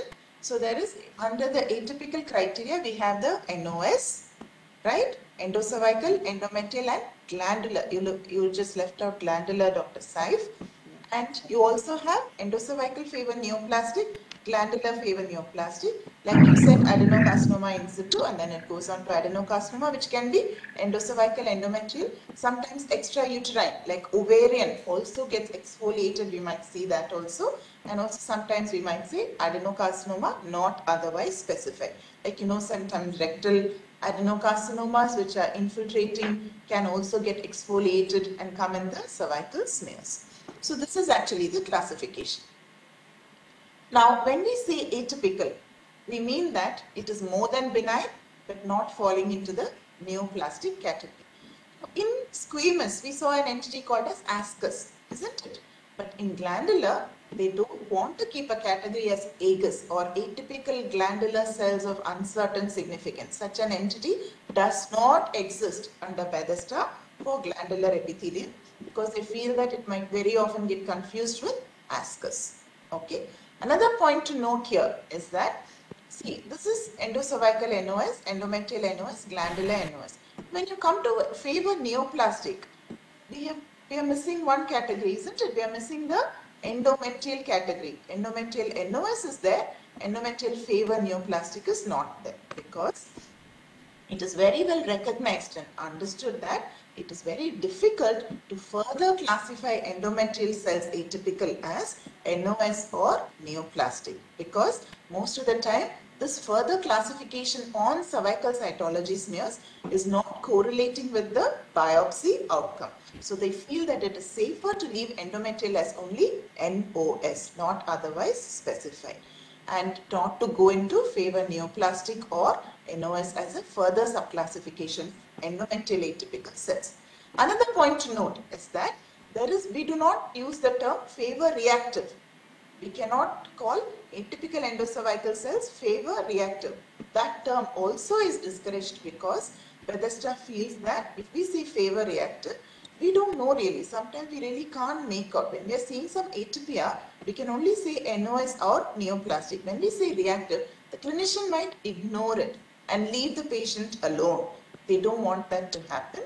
Any kind of atypia, they want some follow-up to be there for the patient. So they do not recommend atypical endocervical cells favor reactive. Okay. So these are some points to note before we start the glandular epithelial cell abnormalities. So atypical endocervical cells, I already told you, more than normal, not sufficient to put into neoplastic category. And again, there is AEC NOS and AEC neoplastic. I'm just going to show you some textbook pictures now. First, let us remind ourselves of what reactive looks like. So reactive, you can see that the cells are very distinct from each other. Okay, they look actually pretty scary. If you look at it, it actually looks really scary. But you need to remember and look for the specific criteria. There is no overlapping. Well-defined cell borders are there. Prominent nucleoli are present. And the nuclear contours continue to be smooth. Okay, so even though there is so much of anisonucleosis, the well-defined cell borders and the chromatin is like that, and the prominence of nucleoli and the smoothness of nuclear contours should tell you that this is probably just a reactive phenomenon, especially with some neutrophils sitting there within the cytoplasm. Okay, so this is reactive endocervical cells. Now this is atypical endocervical cells, NOS. So here you can see that you can make out cell borders. There might be some minimal overlap. Okay, nuclear enlargement is there.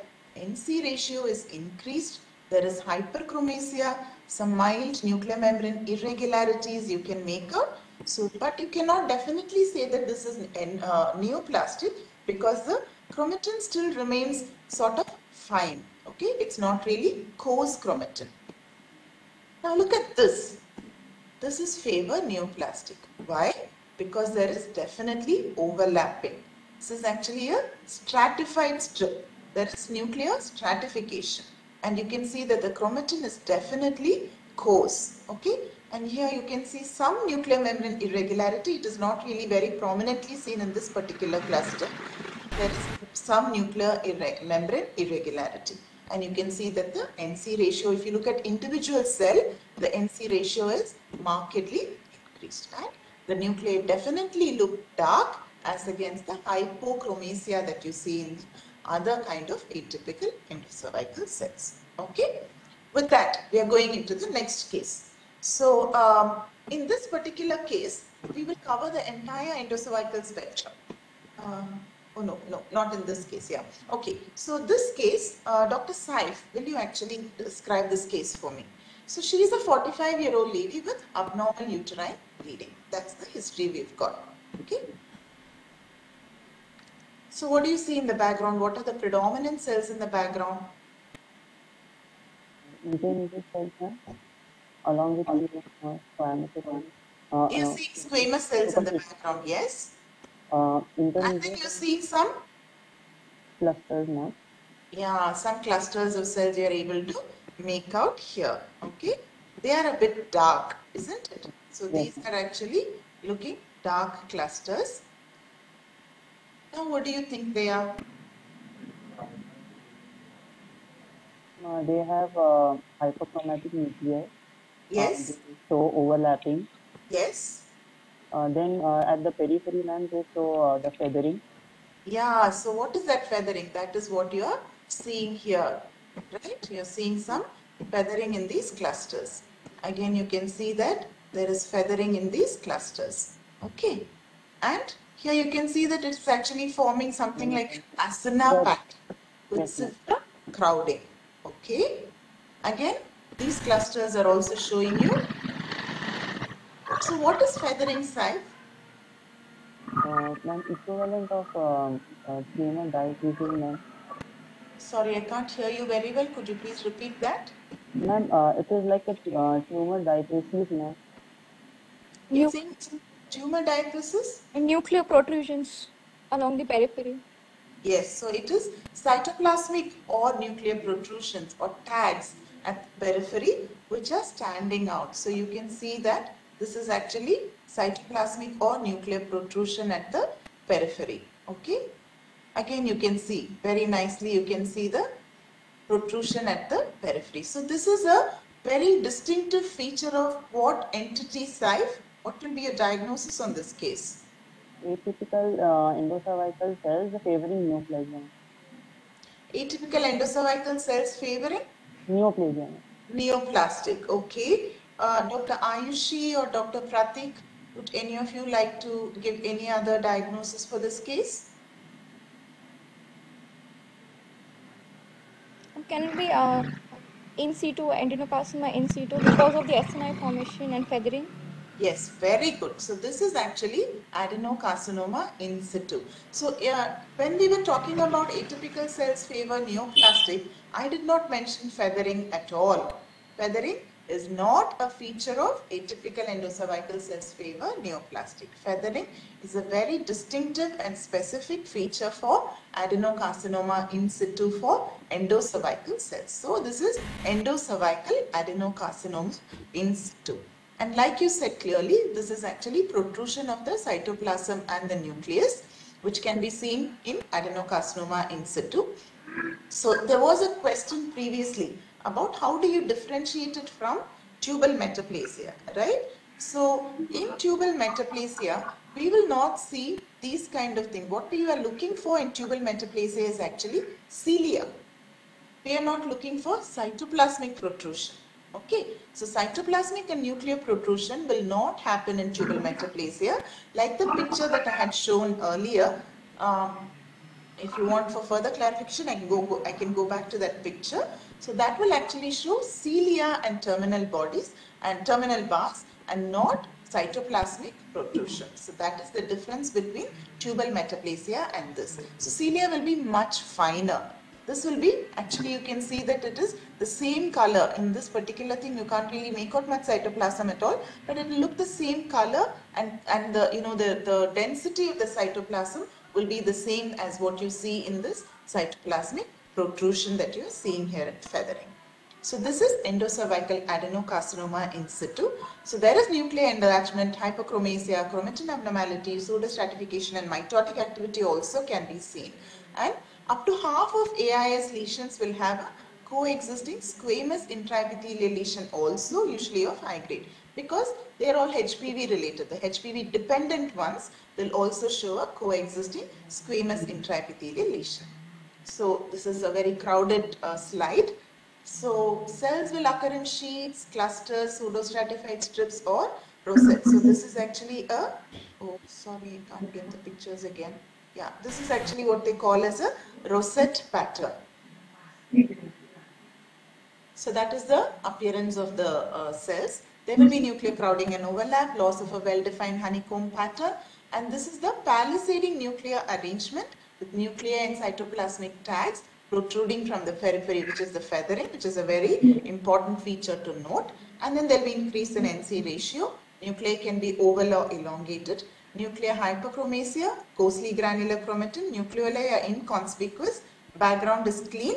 You might see abnormal squamous cells if there is a coexisting squamous epithelial lesion. So what is the significance of reporting AIS? So when we call something as AIS, according to the ASCCP guidelines, colposcopy and endocervical sampling has to be done.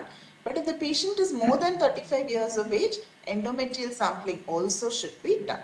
And when you do an initial biopsy, if there is no evidence of invasive disease, diagnostic excision has to be done. If it is present on the biopsy also, the final outcome will be total hysterectomy, unless they want to do a conservative management. If conservative, you can do an excisional procedure like lead margin evaluation. So that is the significance of reporting AIS. Okay. Now going to case 4, Dr. Ayushi, will you present this please? This is a 65-year-old lady with 2 episodes of postmenopausal bleeding. So in this particular case, there will be the entire spectrum of endocervical cells beginning from benign right up to the highest grade of the endocervical abnormality. Okay, so you need to look for all the features. Ayushi? She's a honeycomb pattern of endocervical cells. Very good. So this is a benign honeycomb pattern. Okay, here again you're seeing the benign honeycomb pattern. But what about this one? There is overlapping and crowding at places. Yes, definitely there. So there is some, you're beginning to feel that there is some atypia there. What about this cluster? There is, again, there is overlapping and overcrowding. There is a loss of... what do you think about the chromatin here? It is fine. It is fine chromatin. What about the nuclear contours? Regular. Regular and smooth. What do you see there? What am I pointing to? Granular dechromocenters. Nucleoli you're seeing there, right? And what are these cells which are admixed with these endocervical cells? Polymorphs, no? Polymorphs. Okay, that's right. So what do you want to call this sheet? Reactive. Reactive endocervical cells. Very good. So you're seeing reactive endocervical epithelium also. Now come to this one. Compare that and this. Here there was not much crowding or overlapping, but here there is crowding and overlapping. Crowding and overlapping, okay. But what about the chromatin?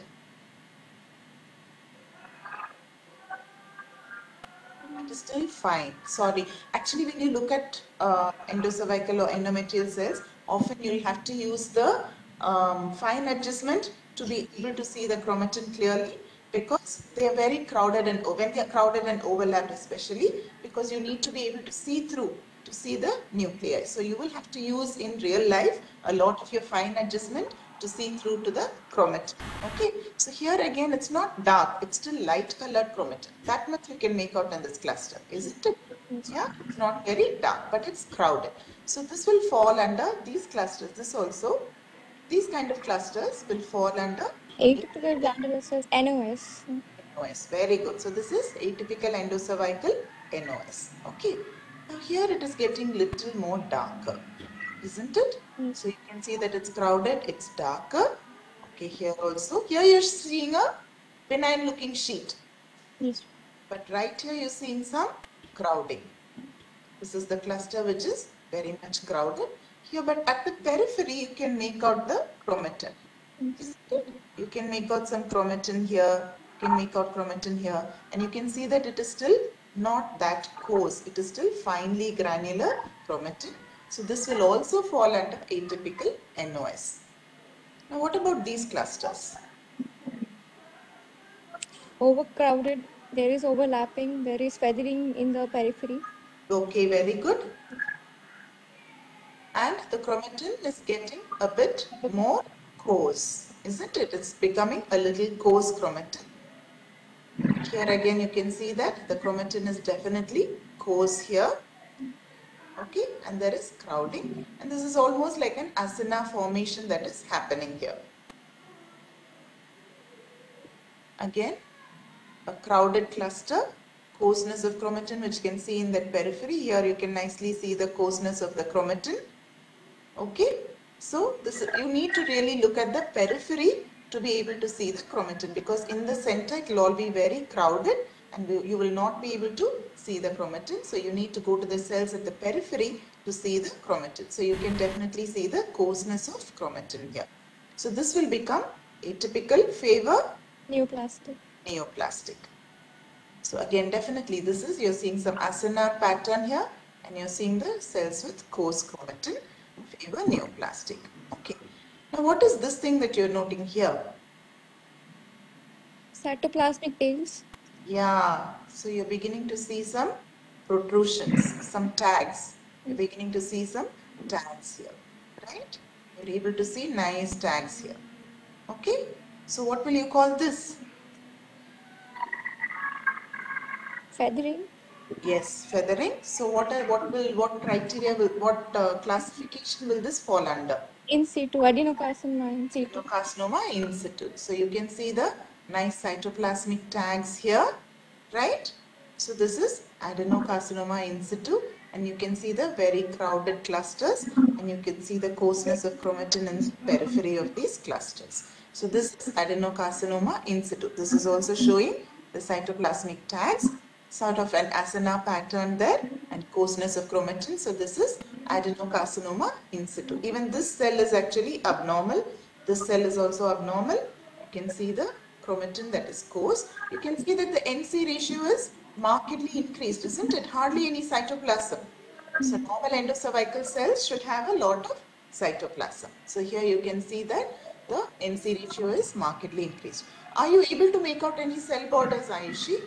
No, there is loss of defined cytoplasmic margins. Yes, so there is loss of the cytoplasmic margins. So it is a, where the architecture is lost. You're not seeing that well-defined cytoplasmic borders anymore. What do you think this background looks like? Necrotic debris. There is yes, so it is looking like a dirty background. There seems to be some debris, and there are these some cohesive clusters that you are seeing here, right? So the background is actually very dirty. There must be some necrotic material there, some debris is lying there, and you're seeing some dark looking clusters here and there. What do you think these cells look like? There's tumor diastasis in the periphery. There is overlapping, overcrowding. What is this actually? So this is the tumor diastasis. What is tumor diastasis, Ayushi? The necrosis of the cells. Okay. Admixed with? Inflammatory cells. Admixed with inflammatory cells, and it is usually just sort of clinging to the diastasis. So it is actually, this is all LBC. So you see what is called as clinging diathesis here. So you can see the debris with inflammatory cells and clinging diathesis. And here you can see that the cells are looking little more pleomorphic also. Here you can see this is again the diathesis, right? So you can see the cell is also actually not very well preserved. It's almost looking like it's going to die. Okay, it's not very well preserved cell, but you can see that it's got irregularity of nuclear membrane. Definitely it's a neoplastic cell and it's lying within what looks like necrotic debris and inflammatory cells. So here what do you see, Ayushi? Can you describe the cells that you're seeing here? So, moderately pleomorphic cells within large nuclei, round to oval nuclei, and the chromatin is coarsely granular. There is conspicuous nuclei. Yes. And their cytoplasmic the margin they are lost. Yes, very good. And you're also seeing some nuclear irregularity. Some irregularity of the nuclear membrane also can be made out. So, what do you want to call this finally? Adenocarcinoma, endocervical adenocarcinoma. Cervical adenocarcinoma. Okay. So, endocervical adenocarcinoma, you'll have lot of abnormal cells. They will be present as single cells, two-dimensional sheets, three-dimensional clusters, or essential aggregates. And we saw those enlarged pleomorphic nuclei with irregular chromatin clearing, nuclear membrane irregularities. Macronucleoli also can be found. I'm sorry, none of my pictures actually showed that, but macronucleoli can be found. Cytoplasm can be vacuolated. Tumor diathesis is commonly seen, and quite often it coexists with a high-grade squamous lesion also. So you might see abnormal squamous cells also. So at this point, doubts? How to differentiate school of fish appearance in the glandular cells with metaplastic squamous cells? Okay, so school of fish appearance in glandular cells is what we see usually in reactive endocervical cells. So school of fish is actually an interdigitating appearance, and you will see that the cytoplasm also looks a bit pulled. Should I go back to that picture? Shall I go back to that picture? Yes, ma'am.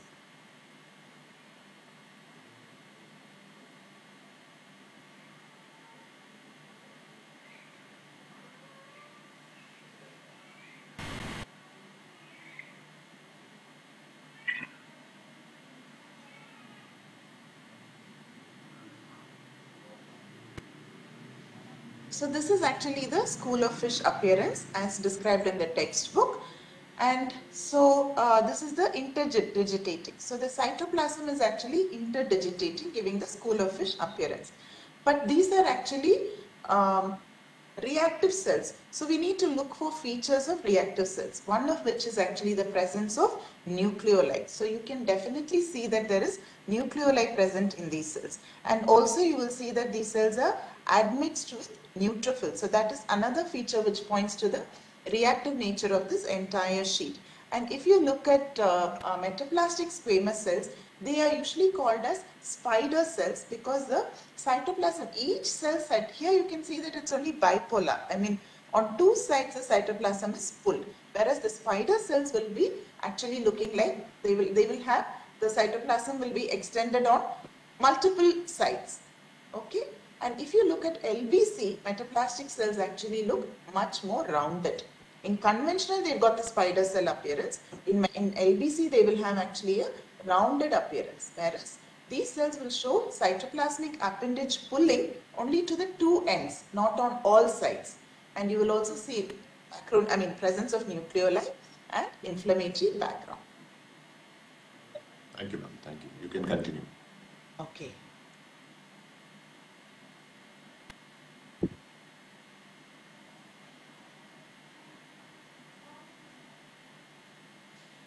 Okay, so that finishes endocervical adenocarcinoma. Now going to the last case, which is actually 58-year-old lady with post-menopausal spotting. Dr. Pratik, would you like to take this case? Yes, ma'am. Oh, sorry, I need to go full screen. Yeah. Okay, so this is a low power picture. So what is catching your attention? Ma'am, there are atypical squamous cells, are there, ma'am? Okay, you want to call them straight away as squamous cells at low power? No, ma'am. There seems like a cluster of cells. Yeah, there are several tightly cohesive dark staining clusters that you can see. That is what is catching your attention in low power. Okay. Now, what do you think this sheet of cells is? Are these endocervical or endometrial cells? Ma'am, endocervical, ma'am. Very good. So these are actually endocervical cells. And here you're seeing that the morphology is not at all clear. It is just showing an asana pattern there and some crowded cells are present. So you can see this is looking like a nice sheet of endocervical cells. Maybe it's reactive, we don't know. But this one, there seems to be some atypia, isn't it? Because it's a bit crowded and dark and there's an asana pattern seen there. Okay. What are these cells, Dr. Pratik? These are, ma'am, endometrial cells, ma'am. Very good. Why do you want to call them endometrial cells? Ma'am, there's a central stroma and peripheral, central stroma and peripheral glandular platinum. Okay, so they're actually a ball-like cluster, yes, or a tightly cohesive cluster. And is it as large as those endocervical sheets? no. They're usually smaller, tightly cohesive clusters of cells. Okay. But are they normal? No, ma'am, no, ma'am. They're not normal. They have an isonucleosis and hyperchromatic nucleoli. Okay. Mild overlapping is also seen. Yes. And irregular cell borders are there, ma'am. Okay. So when we looked at normal endometrial cells, we said that they're usually small cells. Nuclear size will be very small. Okay. But here you can see that there is definitely nuclear size is enlarged. Okay. So that is the most important thing that you need to note when it comes to endometrial cells. The most important feature of distinction is that the nuclear size is enlarged compared to normal endometrial cells. And also, chromatin already in endometrial cells is a bit dense. Okay, it's usually dark. The clusters are usually dark. But here, you can see that there is an abnormal architecture also that is present. And the nuclear size is also increased. So those are important features to note. Here again, you can see that there is definitely increase in nuclear size in these clusters.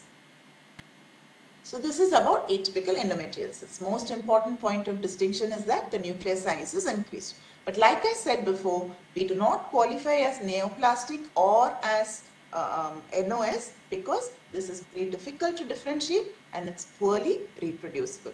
When we say atypical endometrial cells, it could be endometrial polyp, it could be endometritis, it could be presence of intrauterine device, it could be endometrial hyperplasia or endometrial carcinoma. So, very clearly, cervical pap smear is not the diagnostic test to identify endometrial lesion. So, when you are suspecting an endometrial lesion, it might be picked up on the pap smear, but it is always the final diagnosis is only on biopsy. Okay, so biopsy becomes essential even when you call something as atypical endometrial cells. So they occur as small crowded groups. Nuclei are slightly enlarged compared to normal endometrial cells. As the grade of the tumor increases, the nuclear size keeps increasing. Hyperchromasia, chromatin heterogeneity, small nucleoli, scant cytoplasm which may be vacuolated, cell borders are ill-defined. In LBC, even the shed endometrial cells may appear abnormal, showing greater pleomorphism of size and shape. So sometimes even the normal shed endometrial cells get reported as atypical endometrial cells on LBC. So now look at this picture. What do you see here? What is this in the background? It's a dirty background, ma'am.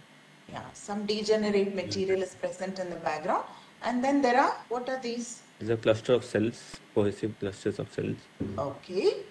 Yeah. Now can you describe these cells? Ma'am, these are their cohesive cells showing high NC ratio in large nucleus with hyperchromatic nuclei fused with their prominent nuclei as well and cytoplasm, so vacuolations. So there is nice cytoplasmic vacuolation which you can see here. What is this? This mitosis. Yes, so there is even a mitotic figure that is seen here. And you can see that there is prominence of nucleoli. And like I told you earlier,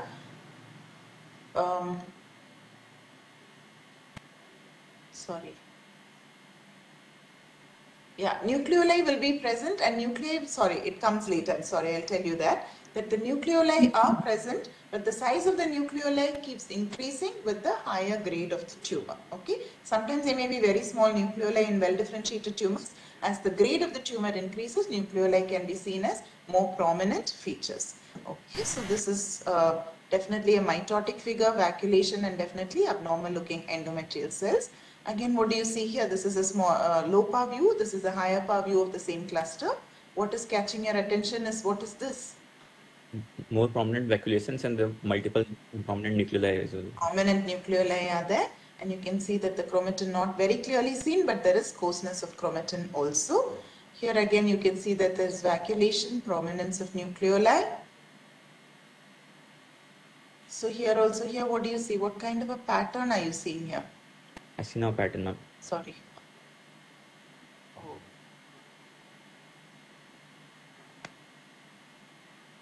Yeah, so you're seeing an acina pattern, and there is prominence of nucleoli also, which you're seeing here.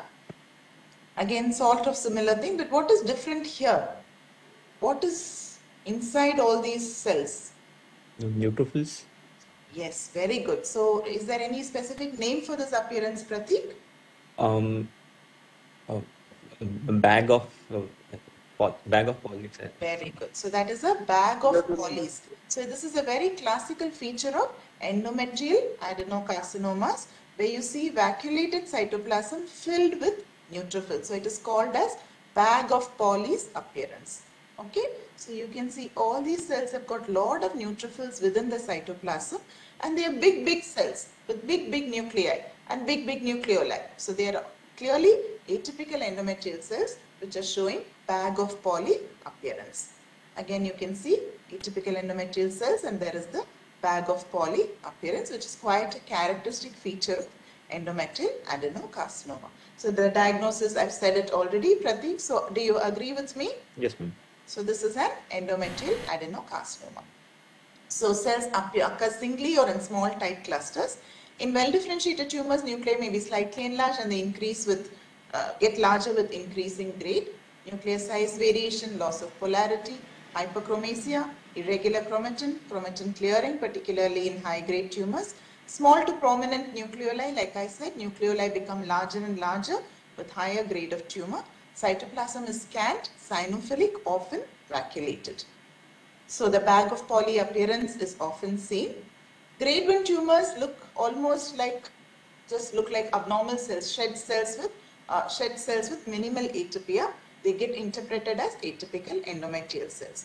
Now you need to remember that endocervical tumors, we will often see lots and lots of atypical cells because you're directly sampling the cervix, whereas endometrial atypical cells often will be very few here and there because they are actually exfoliated from the endometrium. You're not directly sampling them. So exfoliated neoplastic endometrial cells are usually fewer compared to endocervical cancers. And the cells are usually smaller with smaller nuclear area. Tumor diathesis is usually watery or just finely granular. So that is about endometrial adenocarcinomas. This table is straight out of textbook. You can look at it in your books also. Comparison between endocervical and endometrial carcinoma. Hypercellular, low cellularity because this is exfoliated cells. Strips, rosettes, sheets with feathering or single cells. Here they are small clusters, very rarely papillae or single cells. Diathesis, usually it is visible. Here it is variable and watery, subtle, sometimes even absent. Cell shapes, oval, columnar, pleomorphic. Here they are round cells. Even the very pleomorphic cells are actually round with irregular appearance sometimes, but they are usually smaller. Nuclei will be oval, elongated, pleomorphic, vesicular. Here nuclei, as the grade goes higher, it becomes higher grade looking. Mucin will be present here. Here vacuoles will be present. Associated squamous lesion will be present usually in endocervical, not seen in endometrial, again because endocervical ones are HPV dependent tumors can be present. High risk HPV is positive and most negative. P16 because of the HPV positivity will be block positive, which can be done on cell blocks which can be prepared from the LBC sample. So the remaining LBC sample can be even converted into cell block and P16 can be done. It will be block positive in endocervicals and maybe patchy positive in endometrials. One last thing, we left out atypical glandular cells. So when do we call something as atypical glandular cells? When you cannot definitely assign it as endocervical or endometrial. But quite often, head cell involving glands gets reported as atypical glandular cells. So they will be tightly packed cells with high NC ratios, hyperchromatic nuclei and coarsely granular chromatin. But very often, head cell involving endocervical glands may be reported as atypical glandular cells. Now look at all these pictures. Looks like there's a lot of cytoplasm. I'm not sure, is this endometrial or endocervical? I'm really not sure. I might want to call this endometrial. You might want to call it endocervical. So when we are in such a scenario, whether we are not sure whether it's endometrial or endocervical, now the architecture looks like it could be endometrial, but you can see that the cells are actually separate, distinct from each other. There's more cytoplasm around the cells. So I'm not sure these are endometrial or endocervical cells. Again, cells like these. When I look at this, I even wonder, is this actually head cell that I'm looking at, or is it glandular cells that I'm looking at? I'm really not sure. So I might report these as atypical glandular cells. So these are some things which can be reported as atypical glandular cells. They turn out to be high-grade lesions 10 to 40% of the time, and they're more often squamous than glandular. And head cell frequently coexists with this. So when you call something as atypical glandular cells, again they do colposcopy with endocervical sampling. If more than 35 years, endometrial sampling also will be done. But when you call something as atypical glandular cells, repeat cytology is not an option. Waiting and repeating is not an option, because when you call something atypical glandular, it is categorized as a high risk lesion. Okay. So with that, we come to the end of, almost to the end of the session, and definitely to the end of glandular cell abnormalities. Any questions?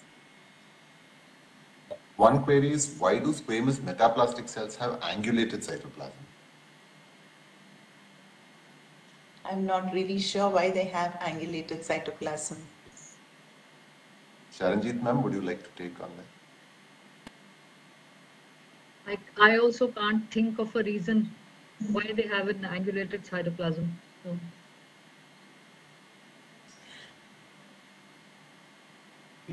Then we'll go into the answers. I think one more query, sorry, I left out, was when you were discussing about histiocytes, the query was, do we tend to see epithelioid cells in the apps? No, they are not epithelioid cells. If at all anything, they are tiny cells and their nuclei will be indented. So that is what gives a clue that these are actually histiocytes. Nuclei will be indented, but they'll be tightly cohesive. There won't be as much cytoplasm as in an epithelioid histiocytes. So we don't see epithelioid cells in cervical scars. And also related to the IUCD query was how, after how much time of the IUCD removal should somebody repeat a pap smear, because IUCD changes can be alarming. So after the removal of IUCD, when should the pap be repeated? I'm not sure again about that. Dr. Sharanjit, would you like to? I think I have not read it, but I think the interval should be the usual interval that we can do depending on the age of the patient, the one that is recommended by WHO. After, the usual recommended interval can be done, because we already know there's a history of IUCD. Yeah, yes, so if you are thinking there is a, with IUCD, the patient also has a coexisting high-grade lesion. Yes. There's also an existing lesion is there. Then it becomes a difficult, a different situation. So probably there is no such recommendation given in Bethesda for such a situation. No, it's not really recommended in Bethesda. So not very sure. Maybe the clinicians might have the answer for this, not sure. One more query is, can giant cells be seen in pap smears? Yes, we will come to that actually as a part of these pre-test answers. And how to confirm the signaturing cell from the differential in cervical pap? Dr. Shankar, can you rephrase your question, because how to confirm signaturing cell from the differential is what she has posed. It is actually a difficult question, so that is why IUCD, when you're really suspecting that there could be a malignancy, it is better to remove the IUCD and then repeat the test. Again, sorry, we don't know what the interval should be, but how do you differentiate? Okay, so signaturing cells and these cells, the IUCD cells are supposed to have, the nuclei are supposed to have a degenerate or a wrinkled appearance. So that is what should give a clue that this is not really atypical glandular cells. They are just cells because the reactive change due to IUCD. Also, the pictures that we saw in IUCD, the cells that resemble signet ring cells in IUCD, if you look at their nucleus, the nucleus was nice round nucleus in most of the cells. Whereas if they're actual signet ring cells, in signet ring cells you have a huge mucin vacuum pushing the nucleus to the periphery, and the nucleus is compressed out. Yes. So that was not the type of nucleus that we saw in the IUCD slides. Yes, exactly. Thank Thank you, Dr. Charanji. That is exactly the explanation for that. Again, queries related to the follow-up. Again, after how many days for a follow-up for an ascus, the PAP has to be repeated. If I may, I think it's the ACOG guidelines give related to each of these categories. These guidelines have to be followed. Yeah. They say that if you have ascus or any of these squamous lesions, HR-HPV testing is recommended. Reflex. Yeah. So that is the current recommendation. But if we are unable to do HR-HPV, the smear has to be repeated